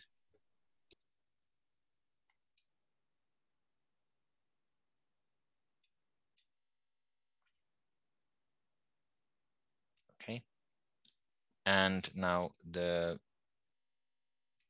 is now a merge commit. So this is actually pulling the master branch into this Radovan T branch. And there is a new commit here. Now we can look at the changes. It would probably be a good practice, a good habit to ask Radovan for comment at this point. Or I could also just directly merge it. Yeah, but fortunately I'm here on video and I can just say that, thanks a lot for doing that. Yeah, please merge. Okay. So again, we have a close pull request. Now, yeah, I guess we will not do all of them. But we can invite people who are part of this repository. You have write permissions. You can now review the remaining pull requests and merge them. We should do at least one thing before we take a break. And that would be that now that we merge a couple of these pull requests and we have them on the master branch, yes, they are on GitHub, but maybe you would like to update your local clone as well. So when I started this repository, I, of course, I mean, when I cloned this repository, these changes, of course, went on there. So if I look at my copy of the repository, yeah, there's only my recipe. Okay, in fact, let's check that we're on the right branch. No, we are not. We are not on the master branch. So let's check out master. Okay. Your branch is up to date with origin master. That is in fact, well, it's up to date with my origin master here, but that's kind of a misleading message in that it's not up to date with GitHub. So let's just do ls again, list the files again, just to make sure. Yeah, it's not up to date. So before I start making any new changes, I do need to make sure that I have all the changes from this from GitHub, from the central repository.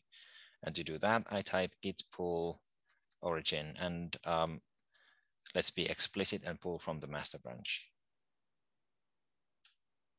Okay, and we get some changes. There's quite a few new files. And let's do ls again to see clearly what's there. So we have a few more recipes, and then we have this git stuff folder. Okay.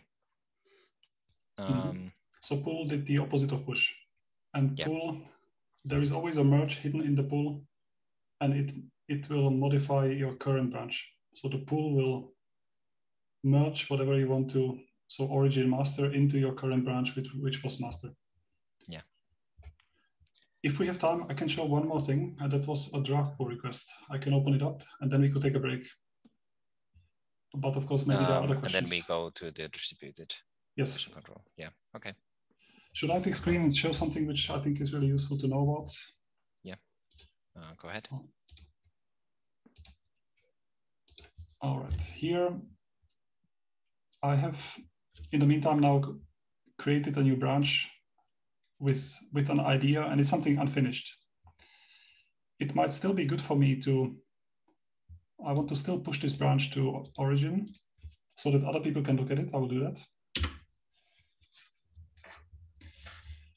And now on GitHub, pull requests.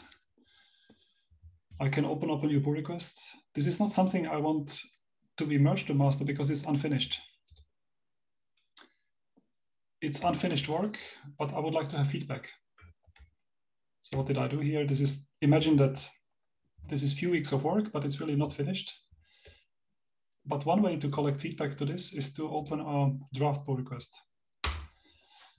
Draft pull request. This way, it cannot be merged. It can only be merged after this is marked ready for review.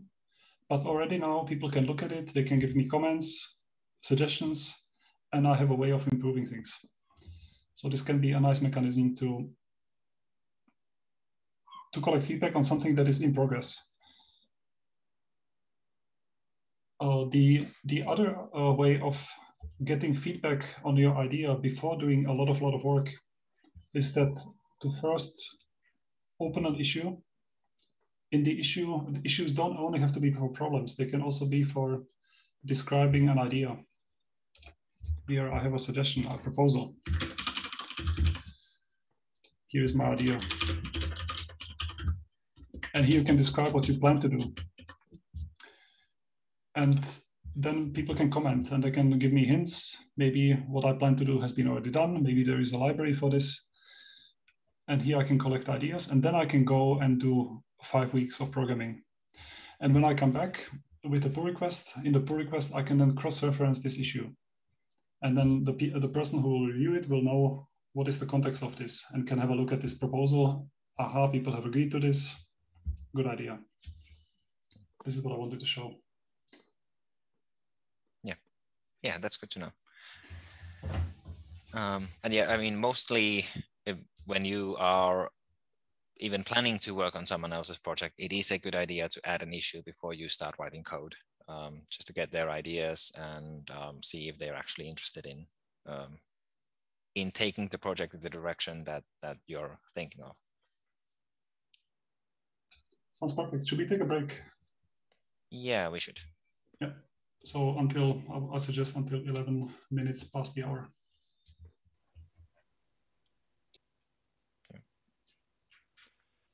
Yes, so, and should we really especially recommend people to take the break this time? So we've done a whole lot of stuff. You should get up, walk around, and, well, come back refreshed. Does that sound good? Sounds good. Let's. Yeah, sounds good. Okay, break until 11 past the hour. See you then. Bye.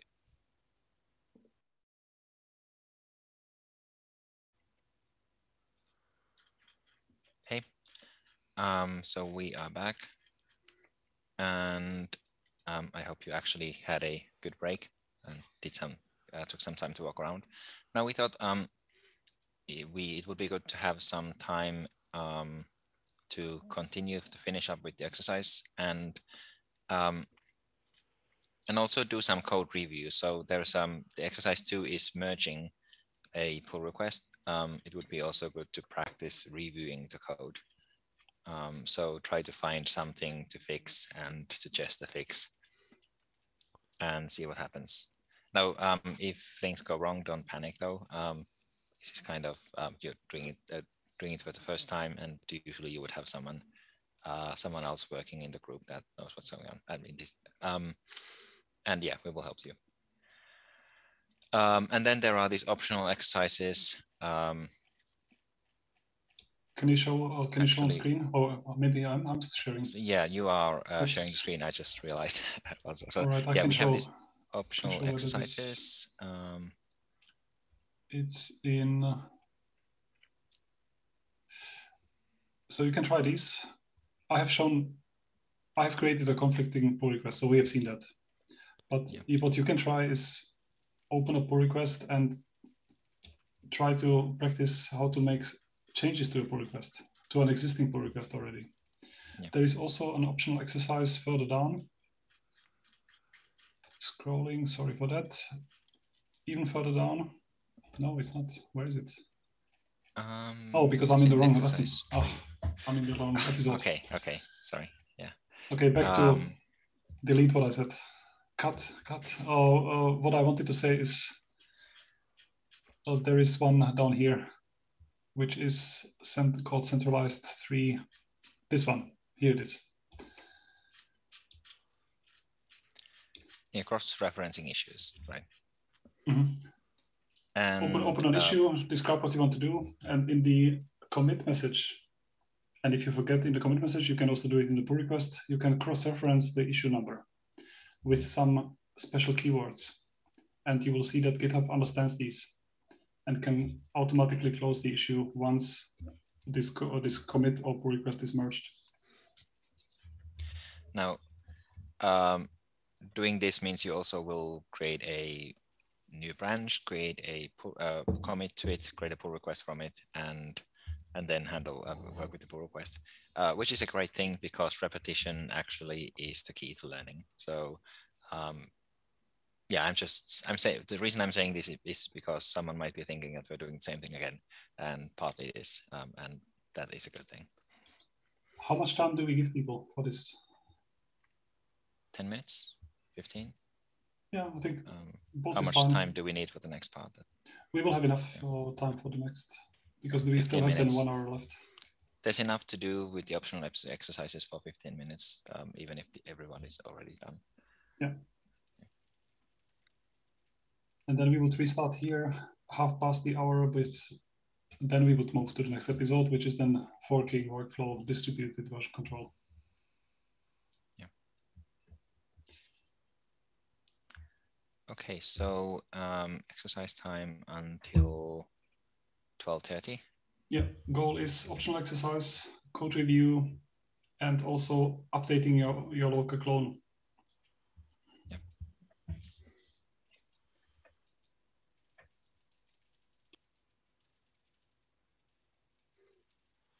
Okay, I will take us off. See you later.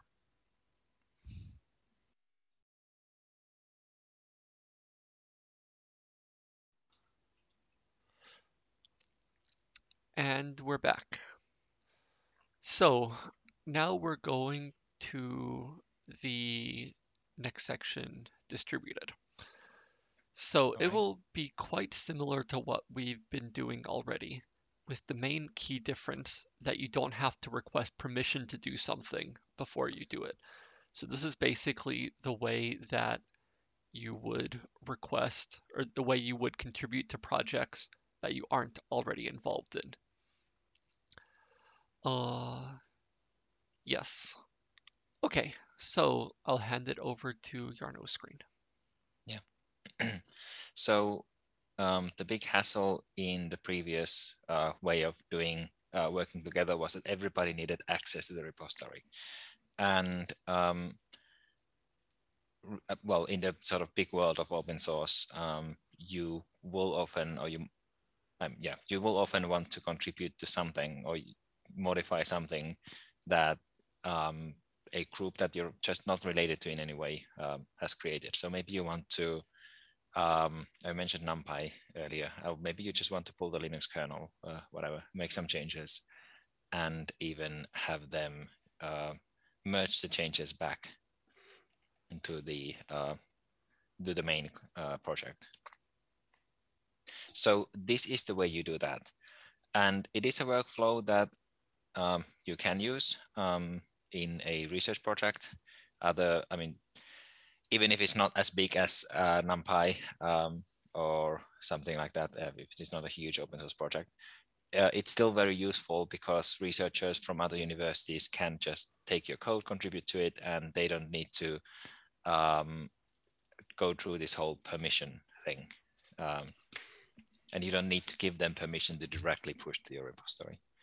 Can I add here that, I mean, adding contributors to a project is, I don't think it's a hassle. It was a hassle here because we were doing it at the last minute and lots of people, and everybody had like 5 minutes to do it. But for most research groups, this is really fine, and it really just takes a few minutes. Yeah, okay. Maybe I'm emphasizing this a bit too much. Yeah, but I think it's a good point because the reason why we now take it to the next level, and we will add a little bit of complexity here, is that in some projects it's almost impossible to be added as a contributor because they don't know you. And now you can still make changes for yourself, or you can contribute them. So it's a really nice mechanism, but it's not. And as you suggested, the open source community really thrives on this model that anybody can suggest changes to any public project. So I guess the key point really is that you don't need to know the person making the changes, and you can make changes to even if you don't know the people who own the repository. So there's no trust required, really. You suggest the changes, they review it and accept if they want to. And it can be a way to build trust. It can be a way to form new collaborations. Yeah. So let's go into the details a bit. So I'm scrolling down to this image, forking layout. So the essential difference between this and the central repository layout that we just talked about is that when we start, we make a fork, which is a copy of the original repository. Because we don't have access, we cannot directly make changes in the original repository. So when we create a new one, we create a copy called a fork in our own namespace, under our own GitHub username or GitLab username, and then we can make changes. And otherwise, it's basically the same. So we make some changes, and we can create a pull request from those changes. The pull request then points to the original repository. So there is a little bit more complication here because now there's 2 repositories on GitHub.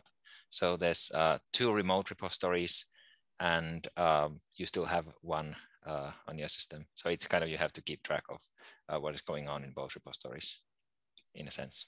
And we will then you will push to your fork, not to what we call the central repository. And it's also good to point out that from like perspective of a single person, now I'm dealing with 3 repositories. One is on my computer, the blue box, one is the red box, and one is the green box. And I realized that these are maybe not good color choices. We should change that. Now I have to deal with 3 repositories, and they can all live their own lives. I mean, they can develop independently, and they don't synchronize automatically. So I want to reemphasize that they don't synchronize automatically. We actively will update the fork. We actively send a pull request. We actively pull and push changes. Yeah. Okay. So essentially, I think I already mentioned all of these features. So anybody can contribute without asking permission. Maintainers still have full control of what happens. So they decide what gets merged and what doesn't. And well, there is now 2 remotes for you to work with, your own and the central one. Okay. So there's a second example. I mentioned NumPy and Jupyter Lab, and well, I mean, almost any open source project really that you can think of will use this workflow. Okay, so yeah, I talked about multiple remotes, and another concept worth mentioning. So we already used this origin, and well, there's nothing especially special about the word origin, but that gets created when we clone a repository. So now we need to do some extra steps to work with the other remote as well, and that is usually called upstream. So you remember this git remote add command. Now I'm thinking I should probably be demonstrating at this point and not just showing commands on the screen. But you remember the git remote add command. You can add a new repository as a remote repository. This is something we did it in passing yesterday, actually, because we followed when we shared our repository on GitHub, then GitHub gave us some hints on how to do that. And one of the lines was git remote add origin, etc., etc., etc. I think we don't have to demonstrate this at this moment, but we can. At this point, it's good to know that you can define as many remotes as you like, and you can call them any way you like. They don't have to be called origin. there's nothing really special about the name origin. It's again, it's a convention. And you can also rename them. So here's an example of how you might want to name if you want to work with multiple remotes. Yeah. Okay. So let's move forward. So the next part will actually already be essentially the workflow as an exercise. And what I do want to show you before that is how to create the fork. Because the rest of the workflow is essentially the same as we already did, just that there is a fork is the new thing. So. And now we want to be, we were a little bit confusing in the earlier exercise. Now we want to say clearly that the best thing now is not do anything. Watch what Jana will do. Right. We will only point out the tricky parts. We will not go through the whole exercise beforehand, and then you will have enough time to catch up both the exercise leads and the learners. So now please watch us do. So the learners don't do anything now. The exercise leads don't do anything now. And for the people on the stream and for me, Radovan has already created these repositories. So there is a forking workflow exercise recorded, which will be visible on the stream.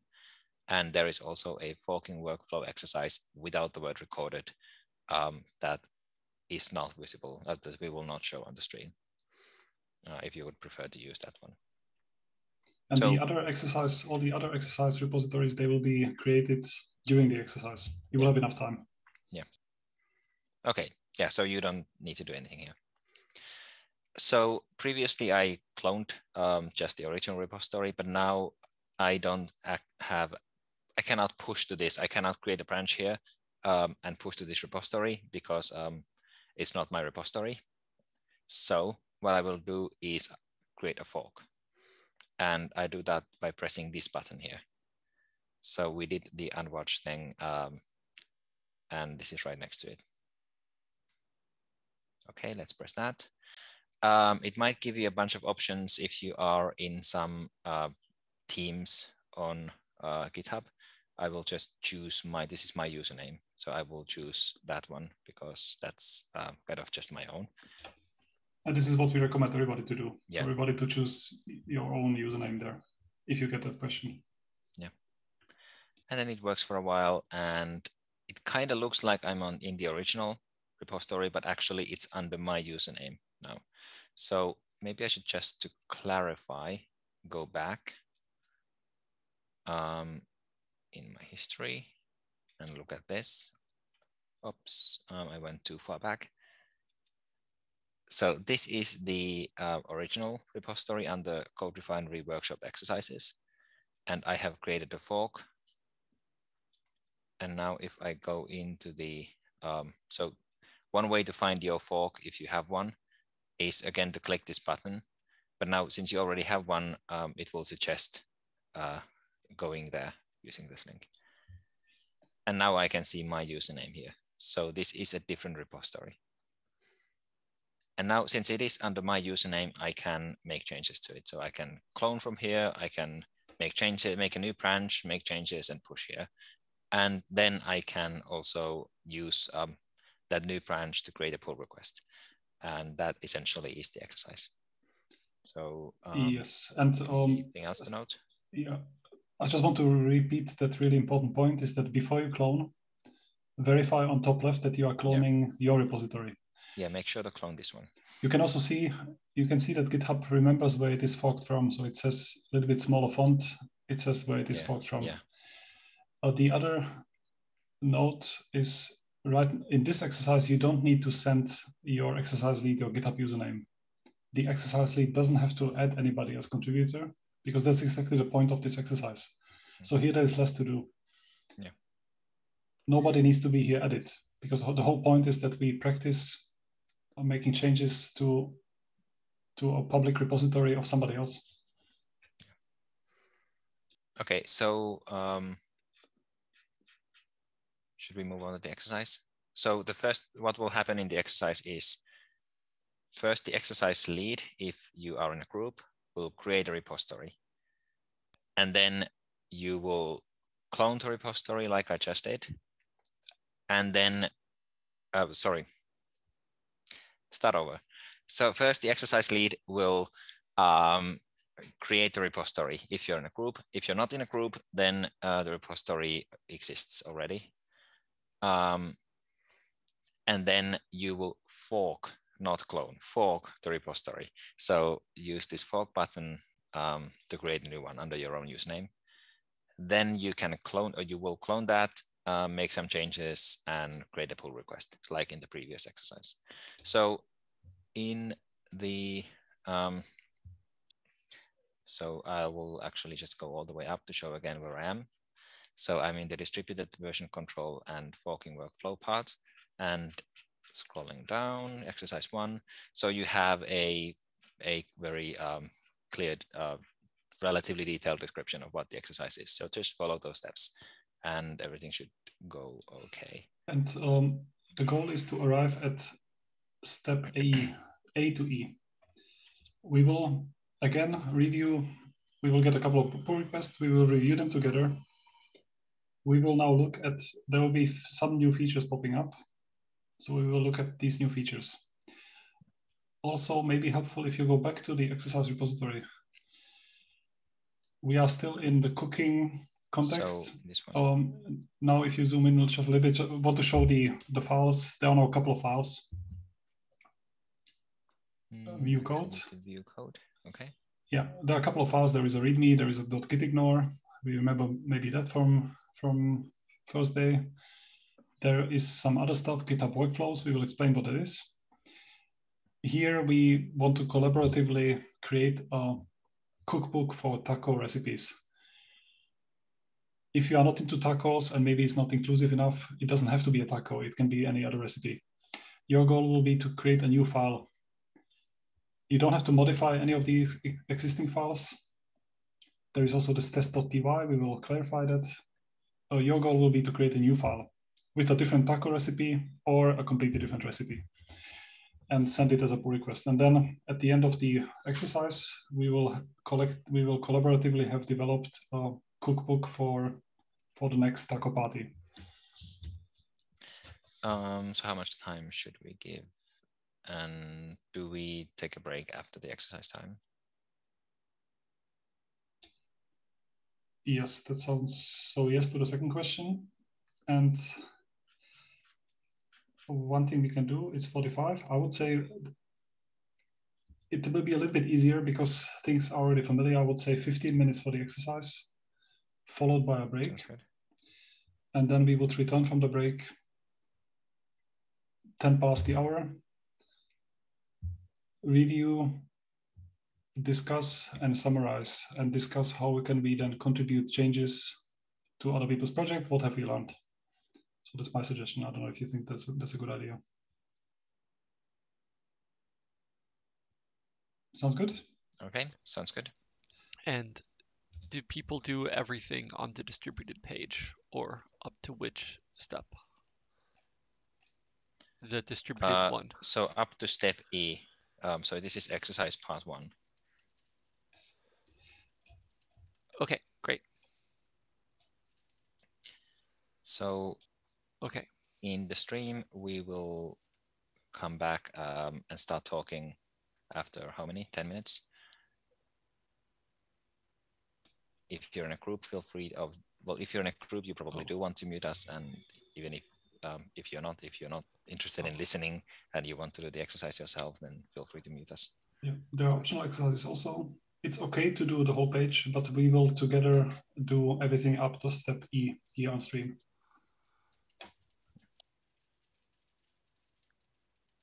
Okay. See you then. Bye.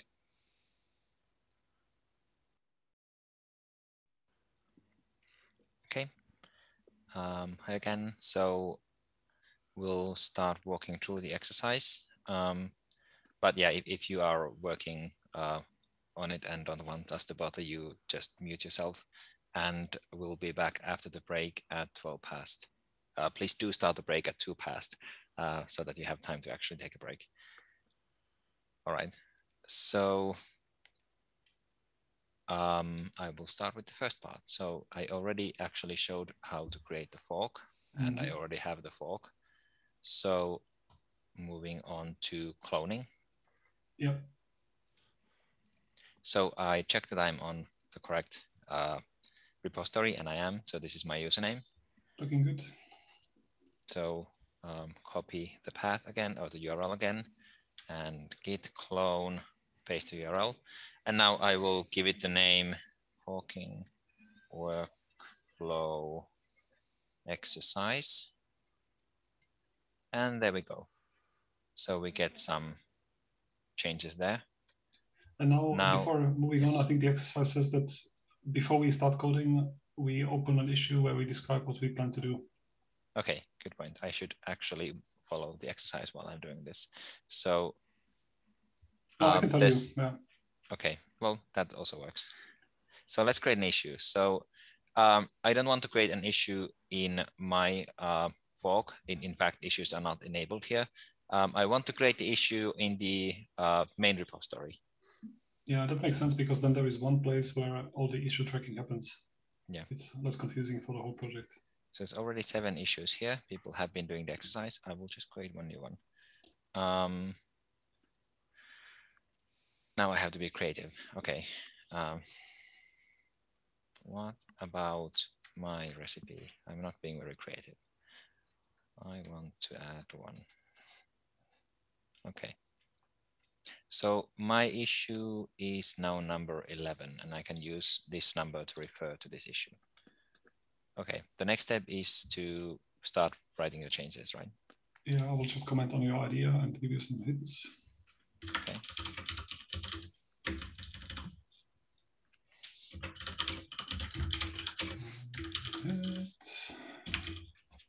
Comment. Okay, there we go. Okay, so it says, please go ahead, so I will go ahead. You could even self-assign to signal to everybody that you're actually working on it. Yeah, let's do that. Okay, so now everyone should know that I'm working on this.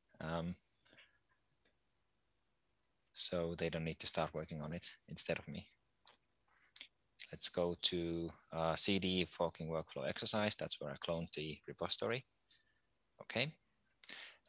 So ls will tell me what files are already there. And now I want to do git remote -v or -- verbose to see what the remote origin is actually now. So it is referring to my fork of the repository, which is good. So I did everything the way I was supposed to do. So I'll just leave that as it is. And start a new branch. So git checkout -b to create a new branch and go into it in one go. The new branch is called my recipe. I could add my username here, but because the whole thing is under my namespace, under my username, it's not that necessary. Okay, and now git status to check. So I'm in my recipe branch, and ls just to check what files are there. So I will create a file called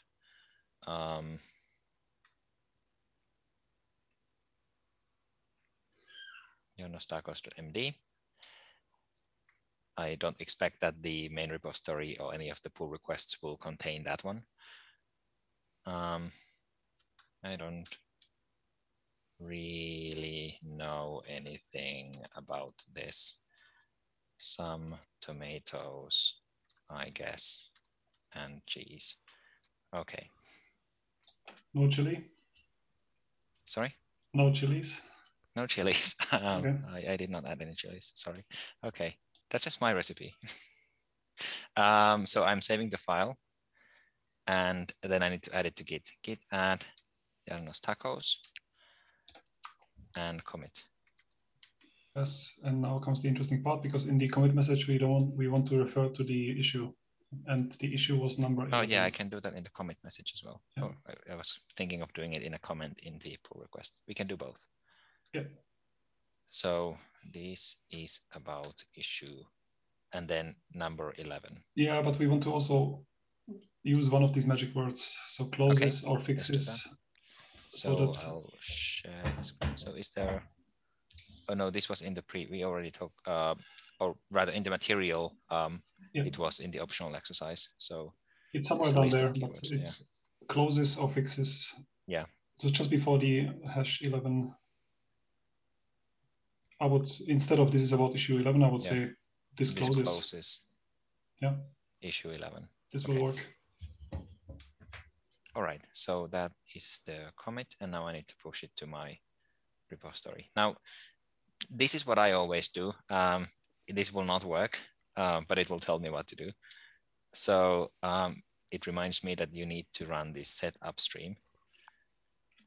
So I copy it from there, and in my recipe. It might as well be just my recipe. It's I'm going we have to like 30 seconds left before the break, but no stress. Okay, so let's push, and it's here now. Okay, so I'm looking at the issue. I need to go to code, and now I see my pull request here. Oh, rather my branch here. So create a pull request, and it took. And now it looks really the same. Comment there. Sorry. Yeah. Sorry, didn't want to interrupt. Yeah. So it just took the last. It took the commit message as the name for the pull request, and that's fine for me. So let's create the pull request. Maybe I should just scroll down to see. Yeah, it looks good. So create the pull request. Okay. Anything else we want to do before the break? No, I think we are now in break time. We'll be back 12 past, and then look at this together. Yeah. Okay. So we go to break. See you back shortly.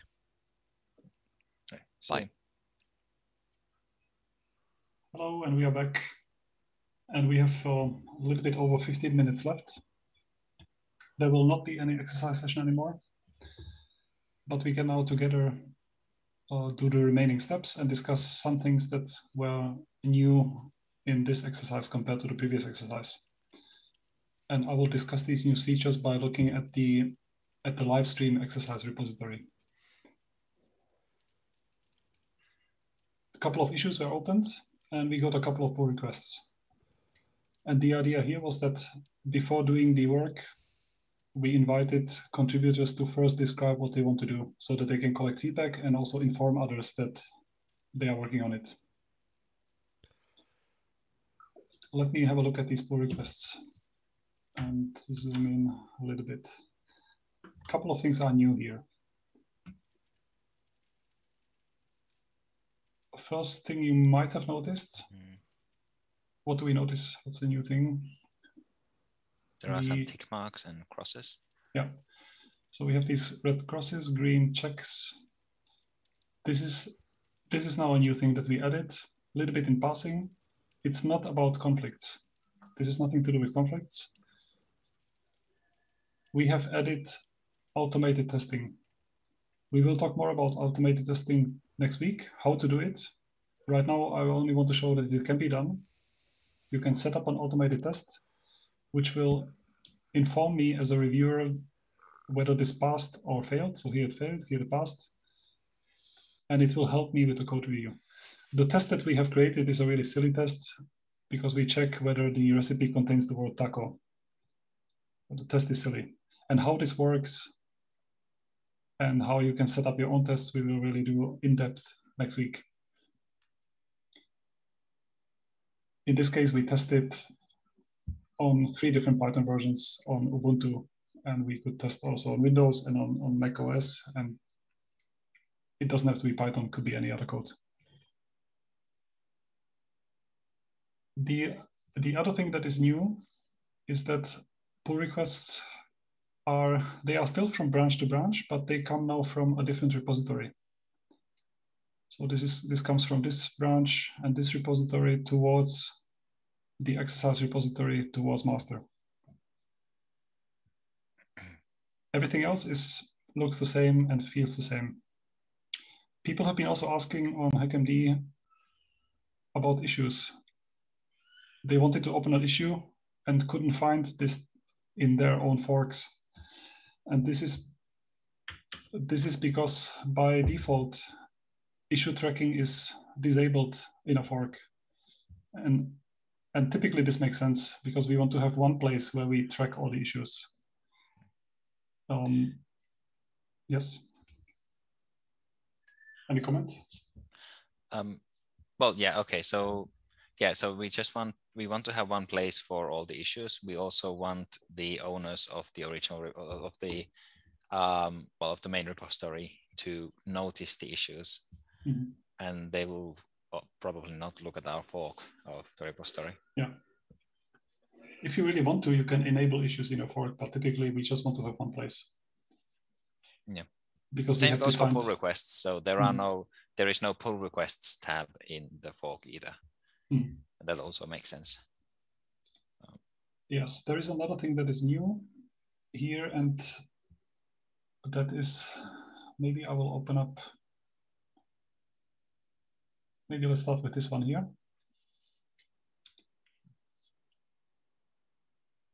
This is actually not about the taco, but it's about, because this contributor noticed that we had a mistake in the README. So this, okay, there is also a recipe, but there is also a fix for the README. Whether it was a good idea to put two different changes into the same pull request is another discussion, but these are both really good changes that we really appreciate. So this is good. I would like to have that merged. What is interesting here is that you can cross-reference an issue in a commit message. You can also do it in the pull request title. And that's nice because now when I review it, I can browse it and I can go in there. If I click, it will take me to the issue. And I will do that in my, I will do something here, hopefully not too confusing. I will open up the issue. Which one is it? It's the issue number 2. Oh, yeah.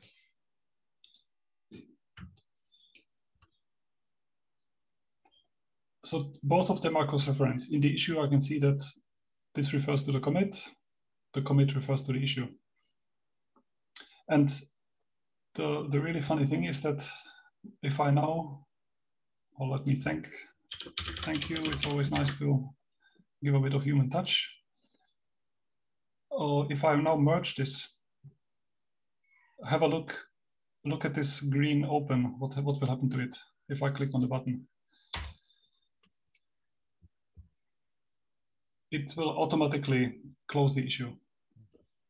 Why was that? Because there is this magic word. So there are a couple of magic words like close, closes, fix, fixes, and GitHub understands this. And what is so good about this is not that I saved 2 seconds moving the mouse pointer down and closing it.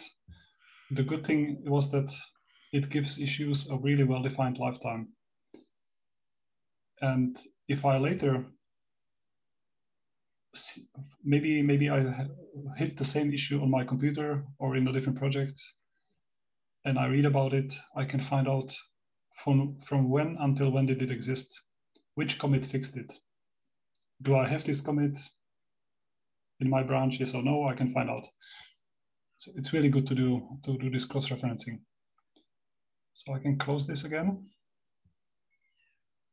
What else should we point out? Well, there are my pull requests which break. Well, not break, but I mean they. Well, I guess the word is break. They break the tests. The tests don't work for my pull requests. This one. And if I want to know why they fail, I could go into details. Not sure I want to go there now. Or I could click here because we will talk more about testing next week. Yeah. So this would be another mechanism. I mean, the test here was silly, but this would be another way of asking Jano to maybe make some changes and restore it. But it can help making sure that So the tests can help us to make sure that we preserve whatever we define as the working code, working project. Okay, there's one more thing that we should do before we end. Oh yeah, right. Or two things, but yeah, I should merge more. Yeah, right. Good point. Let me merge some more because I know what you want to show. So this is also pretty cool recipe using the force. Let's merge that. Thanks a lot. And let's do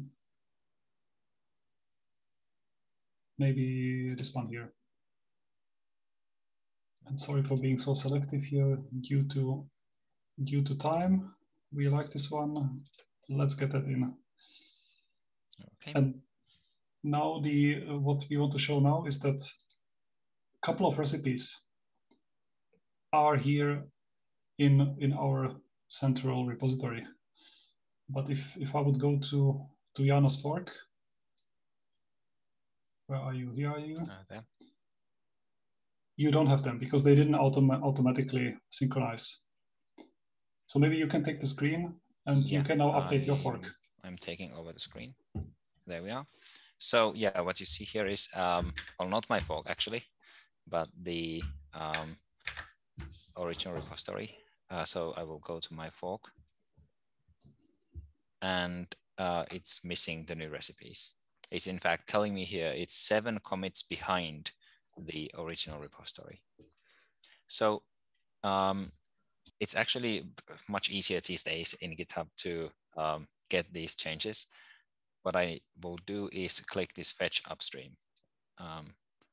So I will click fetch and merge. I could also first compare and see what the changes are, but I trust that the master branch is in good condition.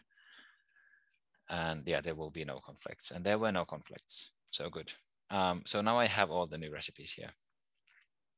The other thing is, if I go to my terminal here, Git status will tell me what branch I'm on. I'm on my new recipe branch. So let's check out the master branch. And I do not have the new recipes here either. So since I have, since my fork is now up to date, I can pull from origin, but I don't actually need to type origin. It's set up. So I can just type git pull and I will get the new changes. Okay, so here are the new recipes. Okay, so that's just, they are separate repositories. We do need to do a couple of clicks and commands to make sure that they're up to date with the main project, right? And now that I'm up to date, I could start working on a new feature. The other thing, since I mentioned 2 things, the other thing is just to wrap up. So what are the key points here? What's the main thing about this workflow? It's really good to take this step back and show the big picture. The big picture of all of this is learning, collaborative learning. We showed you a couple of technical things, and then we said that, well, we want to look at how do commit messages look, the tests, is there new documentation, but it's not only about quality. For me, the main thing is that it's super cool learning because 2 people know about the change, or both the submitter and the reviewer learn from each other. I learn a lot from people reviewing my changes. It can be great learning to even look at your favorite project that you are using, your favorite library, and look at how do people discuss in pull requests and merge requests.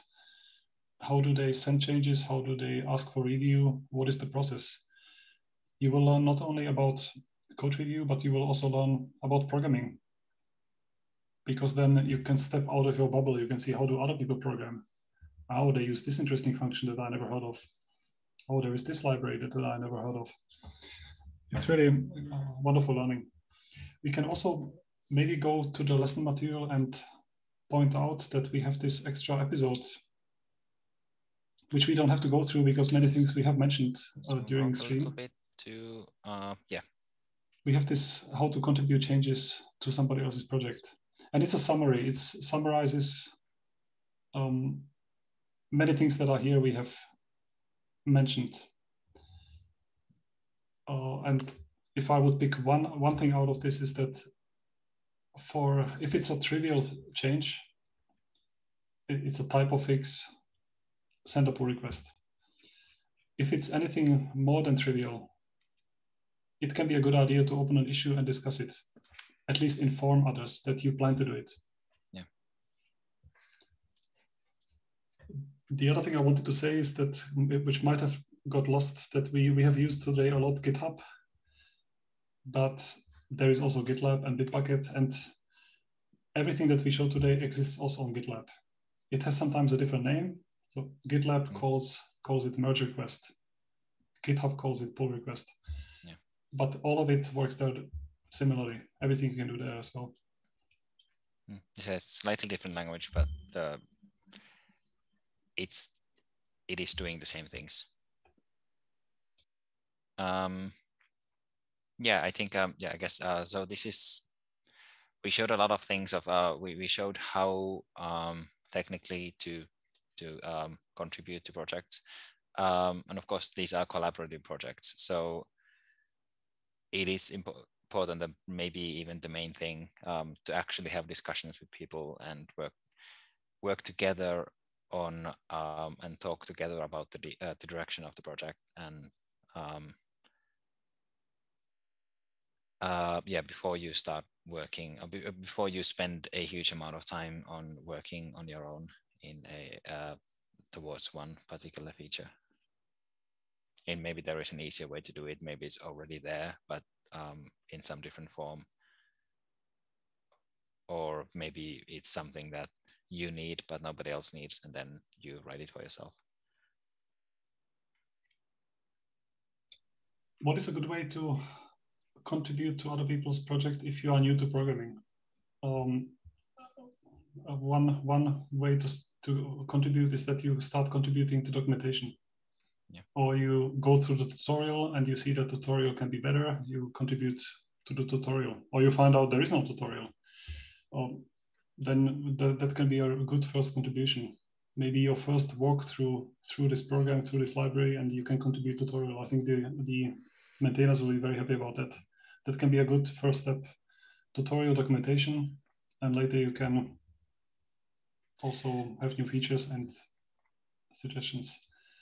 And many projects also need help with translations. If you're listening to this in English, but you're not an English speaker, you already know 2 languages. So you can definitely help with translating the documentation. And that way allowing more people to use the project. Yeah.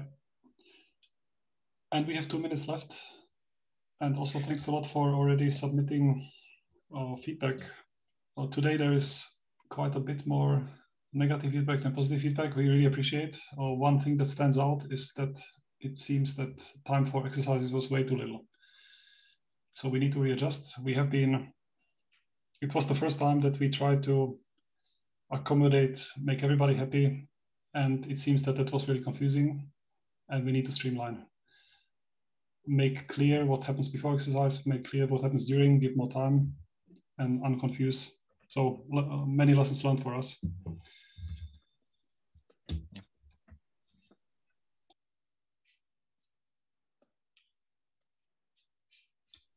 But hopefully there was also some good parts there. There will be some things we did here on stream during the exercise break. This you can find it in the recording. It might be worthwhile to rewatch some. Our exercise steps, they are very detailed and very explicit, but I understand that it's impossible to even read it during the 15-20 minute exercise, but might be worthwhile to go through these again on your own, team up with others, involve us, write us, ask us for code review, we will help out.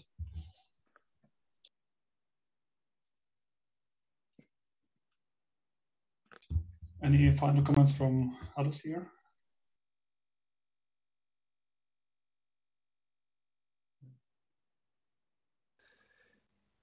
It was quite a learning experience doing this. This is the first time we've done this lesson, which is so widely distributed and collaborative Yeah. in the live stream style. Yeah, I mean, and it wasn't perfect, clearly, but I'm actually kind of surprised at how well it worked. Yes, we did get successful pull requests and issues in the visible repository, and I assume also in the other one. Yeah, it was difficult to watch all these things. We will catch up with everything that we missed out. Yeah. And yeah, next time we know better. Yeah. So next week when we begin again, so we're sort of changing topics. So it's not directly these Git related things, but we go to more things about using programming. So having the conda environment installed is very important. So we still do use Git, but it's more Git is used to do other things. So it's more practice. It's like sort of practice using Git while also learning something else. So if you feel very confused today, don't worry. Next week starts again on another track, and it's easy to join there. Hello, and we are back. And we have a little bit over 15 minutes left. There will not be any exercise session anymore, but we can now together do the remaining steps and discuss some things that were new in this exercise compared to the previous exercise. And I will discuss these new features by looking at the live stream exercise repository. A couple of issues were opened, and we got a couple of pull requests. And the idea here was that before doing the work, we invited contributors to first describe what they want to do so that they can collect feedback and also inform others that they are working on it. Let me have a look at these pull requests and zoom in a little bit. A couple of things are new here. First thing you might have noticed. What do we notice? What's the new thing? There are some tick marks and crosses. Yeah. So we have these red crosses, green checks. This is now a new thing that we added a little bit in passing. It's not about conflicts. This is nothing to do with conflicts. We have added automated testing. We will talk more about automated testing next week, how to do it. Right now, I only want to show that it can be done. You can set up an automated test, which will inform me as a reviewer whether this passed or failed. So here it failed, here it passed. And it will help me with the code review. The test that we have created is a really silly test because we check whether the recipe contains the word taco. The test is silly. And how this works and how you can set up your own tests, we will really do in depth next week. In this case, we tested on 3 different Python versions on Ubuntu, and we could test also on Windows and on Mac OS. And it doesn't have to be Python, could be any other code. The other thing that is new is that pull requests they are still from branch to branch, but they come now from a different repository. So this comes from this branch and this repository towards the exercise repository towards master. Everything else looks the same and feels the same. People have been also asking on HackMD about issues. They wanted to open an issue and couldn't find this in their own forks. And this is because by default, issue tracking is disabled in a fork. And typically this makes sense because we want to have one place where we track all the issues. Yes. Any comment? Well, yeah, okay. So Yeah, so we want to have one place for all the issues. We also want the owners of the original of the of the main repository to notice the issues, and they will probably not look at our fork of the repository. Yeah. If you really want to, you can enable issues in your fork, but typically we just want to have one place. Yeah. Because same goes for pull requests. So there is no pull requests tab in the fork either. That also makes sense. Yes, there is another thing that is new here, and that is, maybe I will open up. Maybe let's start with this one here.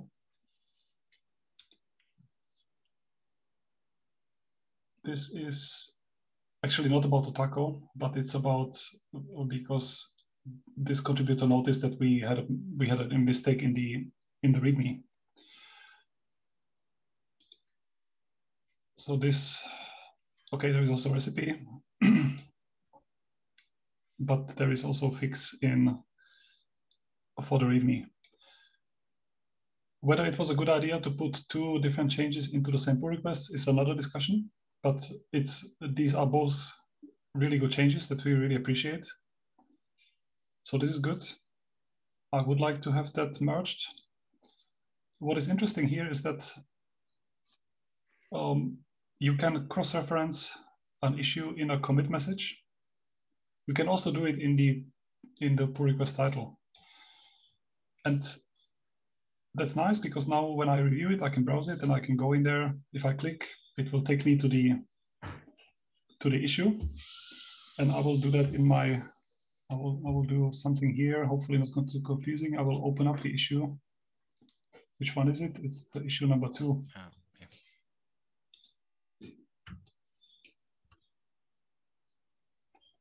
So both of them are cross-referenced. In the issue, I can see that this refers to the commit refers to the issue. And the really funny thing is that if I now, or let me thank you. It's always nice to give a bit of human touch. If I now merge this, have a look at this green open. What will happen to it if I click on the button? It will automatically close the issue. Why was that? Because there is this magic word. So there are a couple of magic words like close, closes, fix, fixes, and GitHub understands this. And what is so good about this is not that I saved 2 seconds moving the mouse pointer down and closing it. The good thing was that it gives issues a really well-defined lifetime. And if I later, maybe I hit the same issue on my computer or in a different project, and I read about it, I can find out from when until when did it exist, which commit fixed it. Do I have this commit in my branch, yes or no? I can find out. So it's really good to do this cross-referencing. So I can close this again. What else should we point out? Well, there are my pull requests which break. Well, not break, but I mean they. Well, I guess the word is break. They break the tests. The tests don't work for my pull requests. This one. And if I want to know why they fail, I could go into details. Not sure I want to go there now. I could click here because we will talk more about testing next week. Yeah. So this would be another mechanism. I mean, the test here was silly, but this would be another way of asking Jano to maybe make some changes and restore it. But it can help making sure that, so the test can help us to make sure that we preserve whatever we define as the working code, working project. Okay, there's one more thing that we should do before we end. Oh yeah, right. Or 2 things, but yeah, I should merge more. Yeah, right. Good point. Let me merge some more because I know what you want to show. So this is also pretty cool recipe using the force. Let's merge that. Thanks a lot. And let's do maybe this one here. And sorry for being so selective here due to time. We like this one. Let's get that in. Okay. And now what we want to show now is that a couple of recipes are here in our central repository. But if I would go to Jano's fork, where are you? Here are you. There. You don't have them because they didn't automatically synchronize. So maybe you can take the screen and you can now update your fork. I'm taking over the screen. There we are. So yeah, what you see here is, well, not my fork actually, but the original repository. So I will go to my fork, and it's missing the new recipes. It's in fact telling me here it's 7 commits behind the original repository.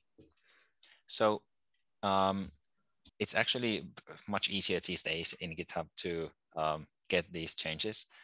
What I will do is click this fetch upstream. So I will click fetch and merge. I could also first compare and see what the changes are, but I trust that the master branch is in good condition. And yeah, there will be no conflicts, and there were no conflicts. So good. So now I have all the new recipes here. The other thing is, if I go to my terminal here, Git status will tell me what branch I'm on. I'm on my new recipe branch. So let's check out the master branch. And I do not have the new recipes here either. So since I have, since my fork is now up to date, I can pull from origin, but I don't actually need to type origin. It's set up. So I can just type git pull and I will get the new changes. Okay, so here are the new recipes. Okay, so that's just, they are separate repositories. We do need to do a couple of clicks and commands to make sure that they're up to date with the main project, right?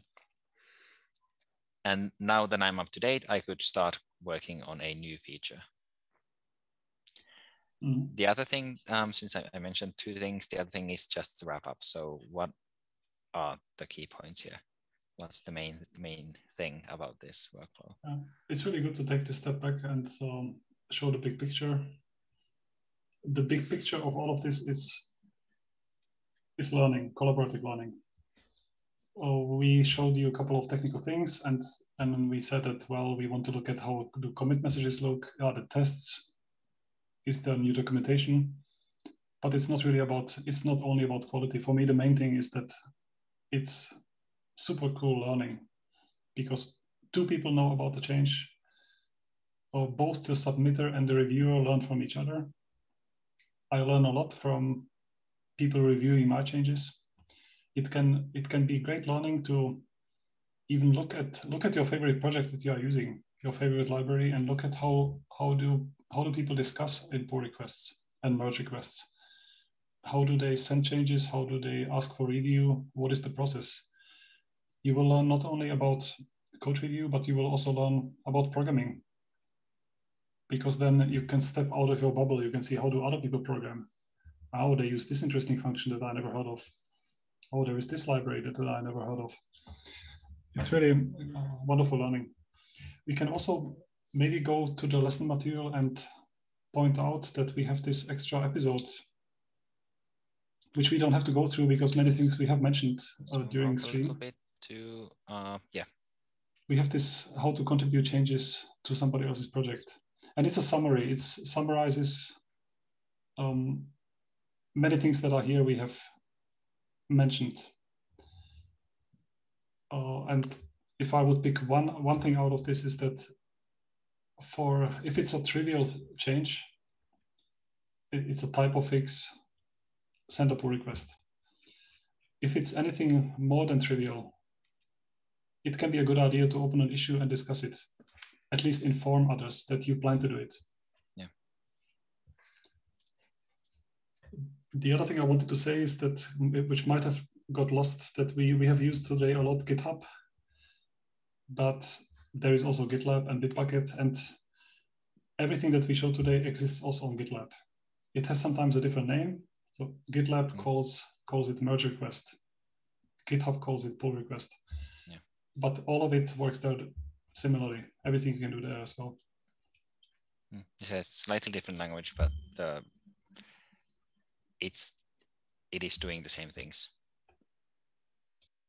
Yeah, I think yeah, I guess so. This is, we showed a lot of things of we showed how technically to contribute to projects, and of course these are collaborative projects, so it is important, that maybe even the main thing, to actually have discussions with people and work together on and talk together about the direction of the project, and yeah, before you start working, before you spend a huge amount of time on working on your own in a towards one particular feature. And maybe there is an easier way to do it. Maybe it's already there, but in some different form. Or maybe it's something that you need, but nobody else needs, and then you write it for yourself. What is a good way to contribute to other people's project if you are new to programming? One way to contribute is that you start contributing to documentation. Yeah. Or you go through the tutorial and you see the tutorial can be better, you contribute to the tutorial. Or you find out there is no tutorial. Then that can be a good first contribution. Maybe your first walk through this program, through this library, and you can contribute tutorial. I think the maintainers will be very happy about that. That can be a good first step.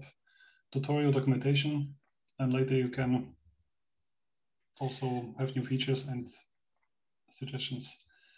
And many projects also need help with translations. If you're listening to this in English, but you're not an English speaker, you already know 2 languages. So you can definitely help with translating the documentation.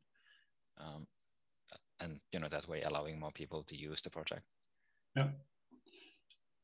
And we have 2 minutes left. And also thanks a lot for already submitting feedback. Today there is quite a bit more negative feedback than positive feedback. We really appreciate. One thing that stands out is that it seems that time for exercises was way too little. So we need to readjust. It was the first time that we tried to accommodate, make everybody happy. And it seems that was really confusing, and we need to streamline. Make clear what happens before exercise, make clear what happens during, give more time, and unconfuse. So many lessons learned for us. Yeah.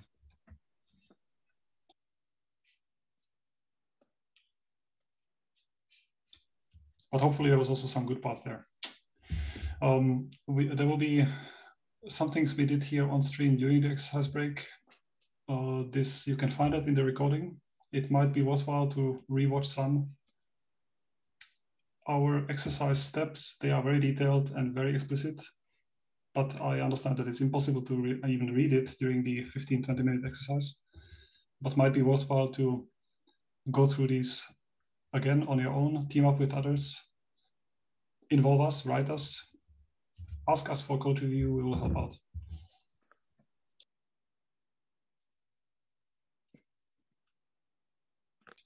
Any final comments from others here?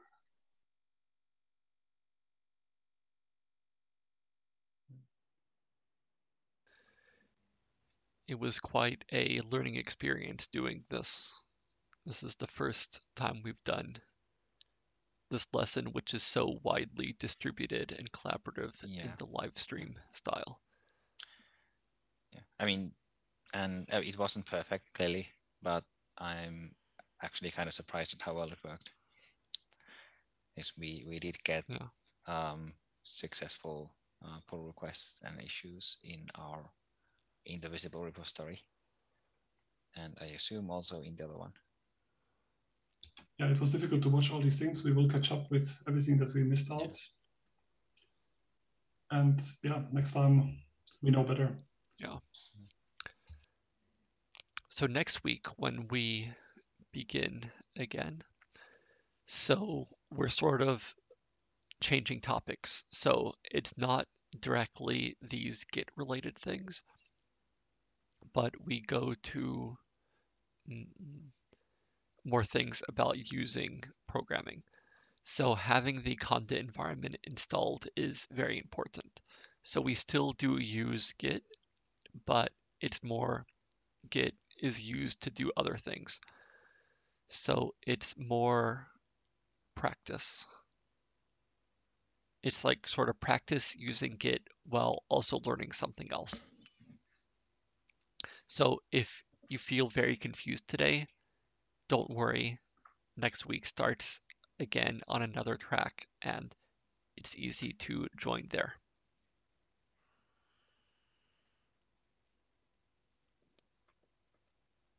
Yeah.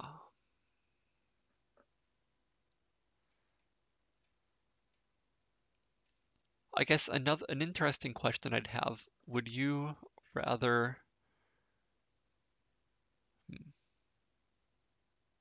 like more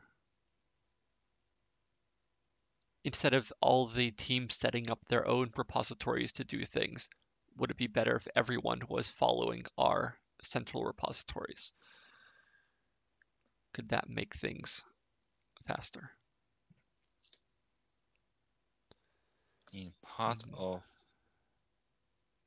the complication, of course, is that there were two ways of doing the exercise depending on if you're in a group or if you're in live stream.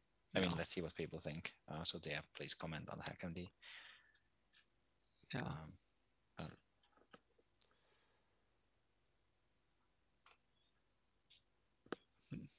Does seem like that might be a part of the problem. Yeah. Anyway, let's see if there's any other questions to address down here. Yeah.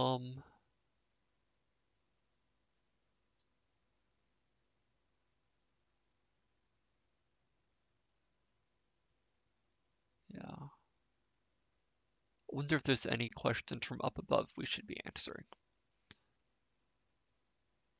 Translation.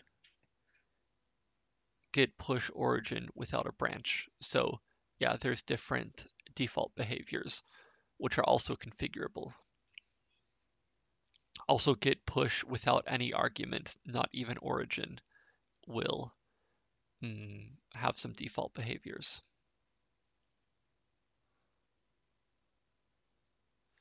The differences between GitHub and the other platforms.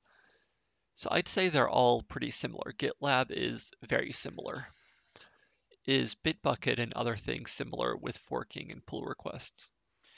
Bitbucket does have, I think, all the same features. No. Okay. Yeah. And so even though we're teaching with GitHub, once you know the concepts and have done it once or twice, it's very easy to take it and directly apply everything to the others.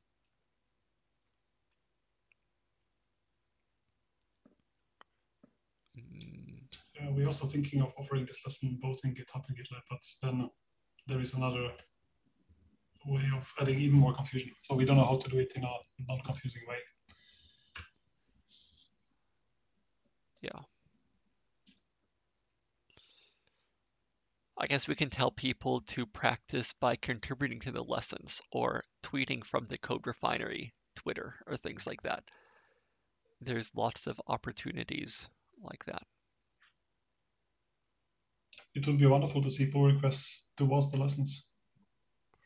Also, one way to contribute is to open an issue, something you see wrong that you either don't know how to fix or have no time to fix. Yeah. Or to open and inform others. There's this interesting question here. Cannot see the issues tab in the forked repository. And that's because by default, GitHub assumes that when you make a fork, most of the development is being concentrated on the upstream one. So they're turned off by default. But if you go into settings, you can turn them on again. What if you fork a fork or so on? yes, that can be done. And if you go into the list of forks, you can see what's forked from another fork and so on. Fork from the command line. So there's a GitHub command line interface that lets you do that. But since forking on GitHub is a GitHub concept and not a Git concept, a default Git program doesn't know about that.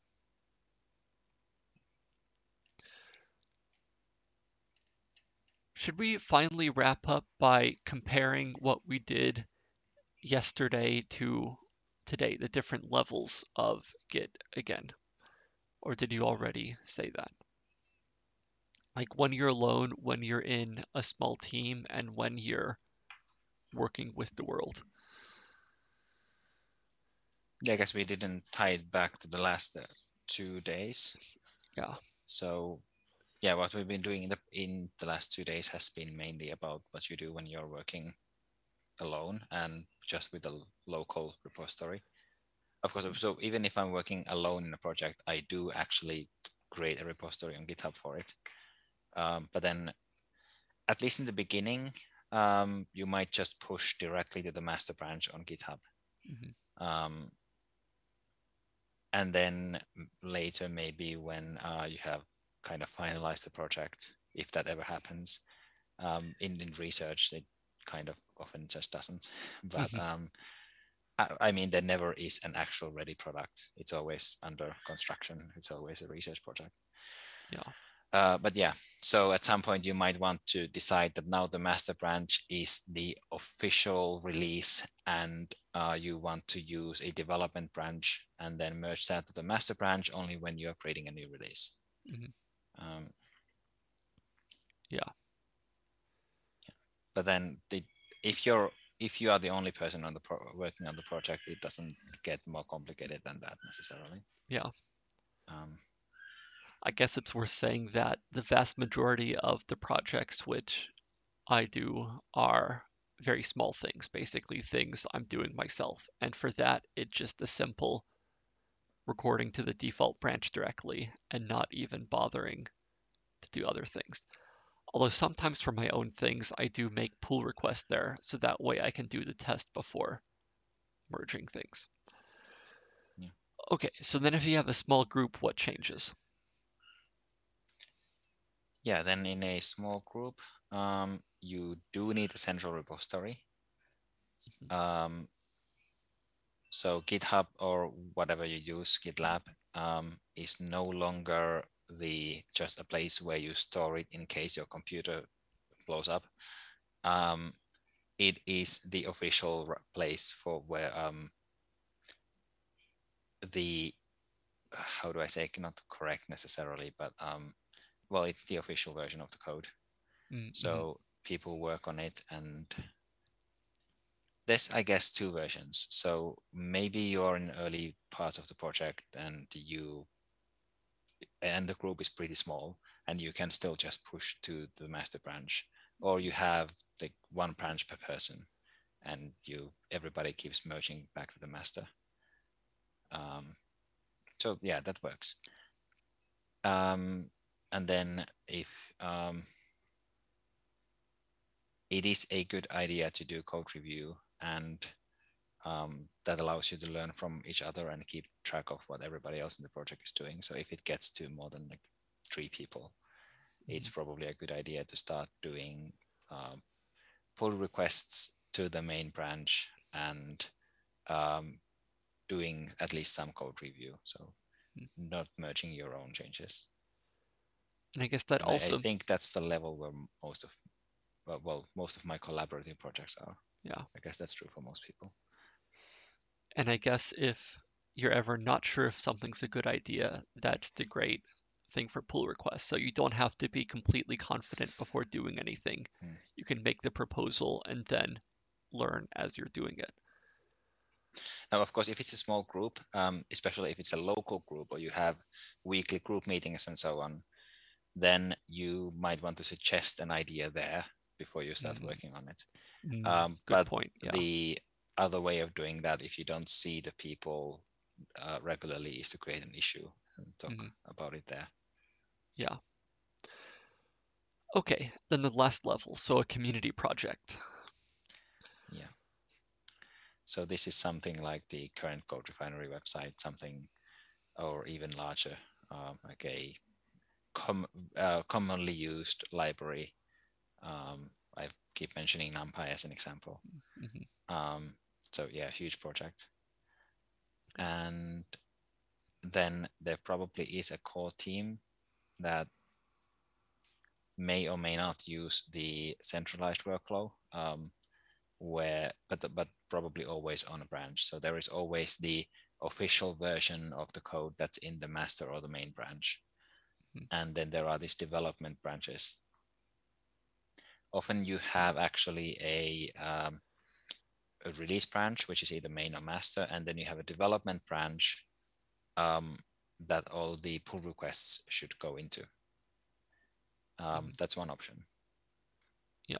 I think what is important that even in big projects, it's good if nobody is more equal than other people. So even the owners who have been there from day one, everybody goes through a pull request. Yeah. Oh, that's really good. And then there is a core team that has write access, and then there are lots of other people who send occasional pull requests from the outside. And over time, maybe some people will stand out. Some people will send more pull requests, and they are really, really useful pull requests. And then you can encourage people, hey, maybe you want to join. Maybe you would like a write access, and you can invite them to join the organization or core team, and this way include more people and share the ownership. So in a especially a big community project, most contributors will only contribute once, and most contributions will be issues. So I ran into this bug, and you never hear from them again, and that's a valuable contribution. So it's kind of easy to get into the mindset where somebody is just using the software, they're not contributing, but I mean they are. If they run into a bug and go through the effort of actually submitting a report about it, just putting the bug report in an issue, that's already very useful. And then it's kind of a logarithmic curve, kind of. There's people who less and less people who contribute more and more. And I mean, those are the people who maybe they need a specific change for their own work, and they work on it for a while, they submit a pull request, and then probably never get back to the project. And of course, those are extremely useful. Yeah. Okay. So should we wrap up then and give thanks to everyone who was here, and we will hopefully see you next week. Yeah, and thanks for all the feedback. It's really useful. All the feedback, all the helpers, expert helpers, exercise leads. Thanks so much for all the very useful constructive feedback. Yes. Okay. Bye then, and if you haven't yet, please answer the feedback. See you next week.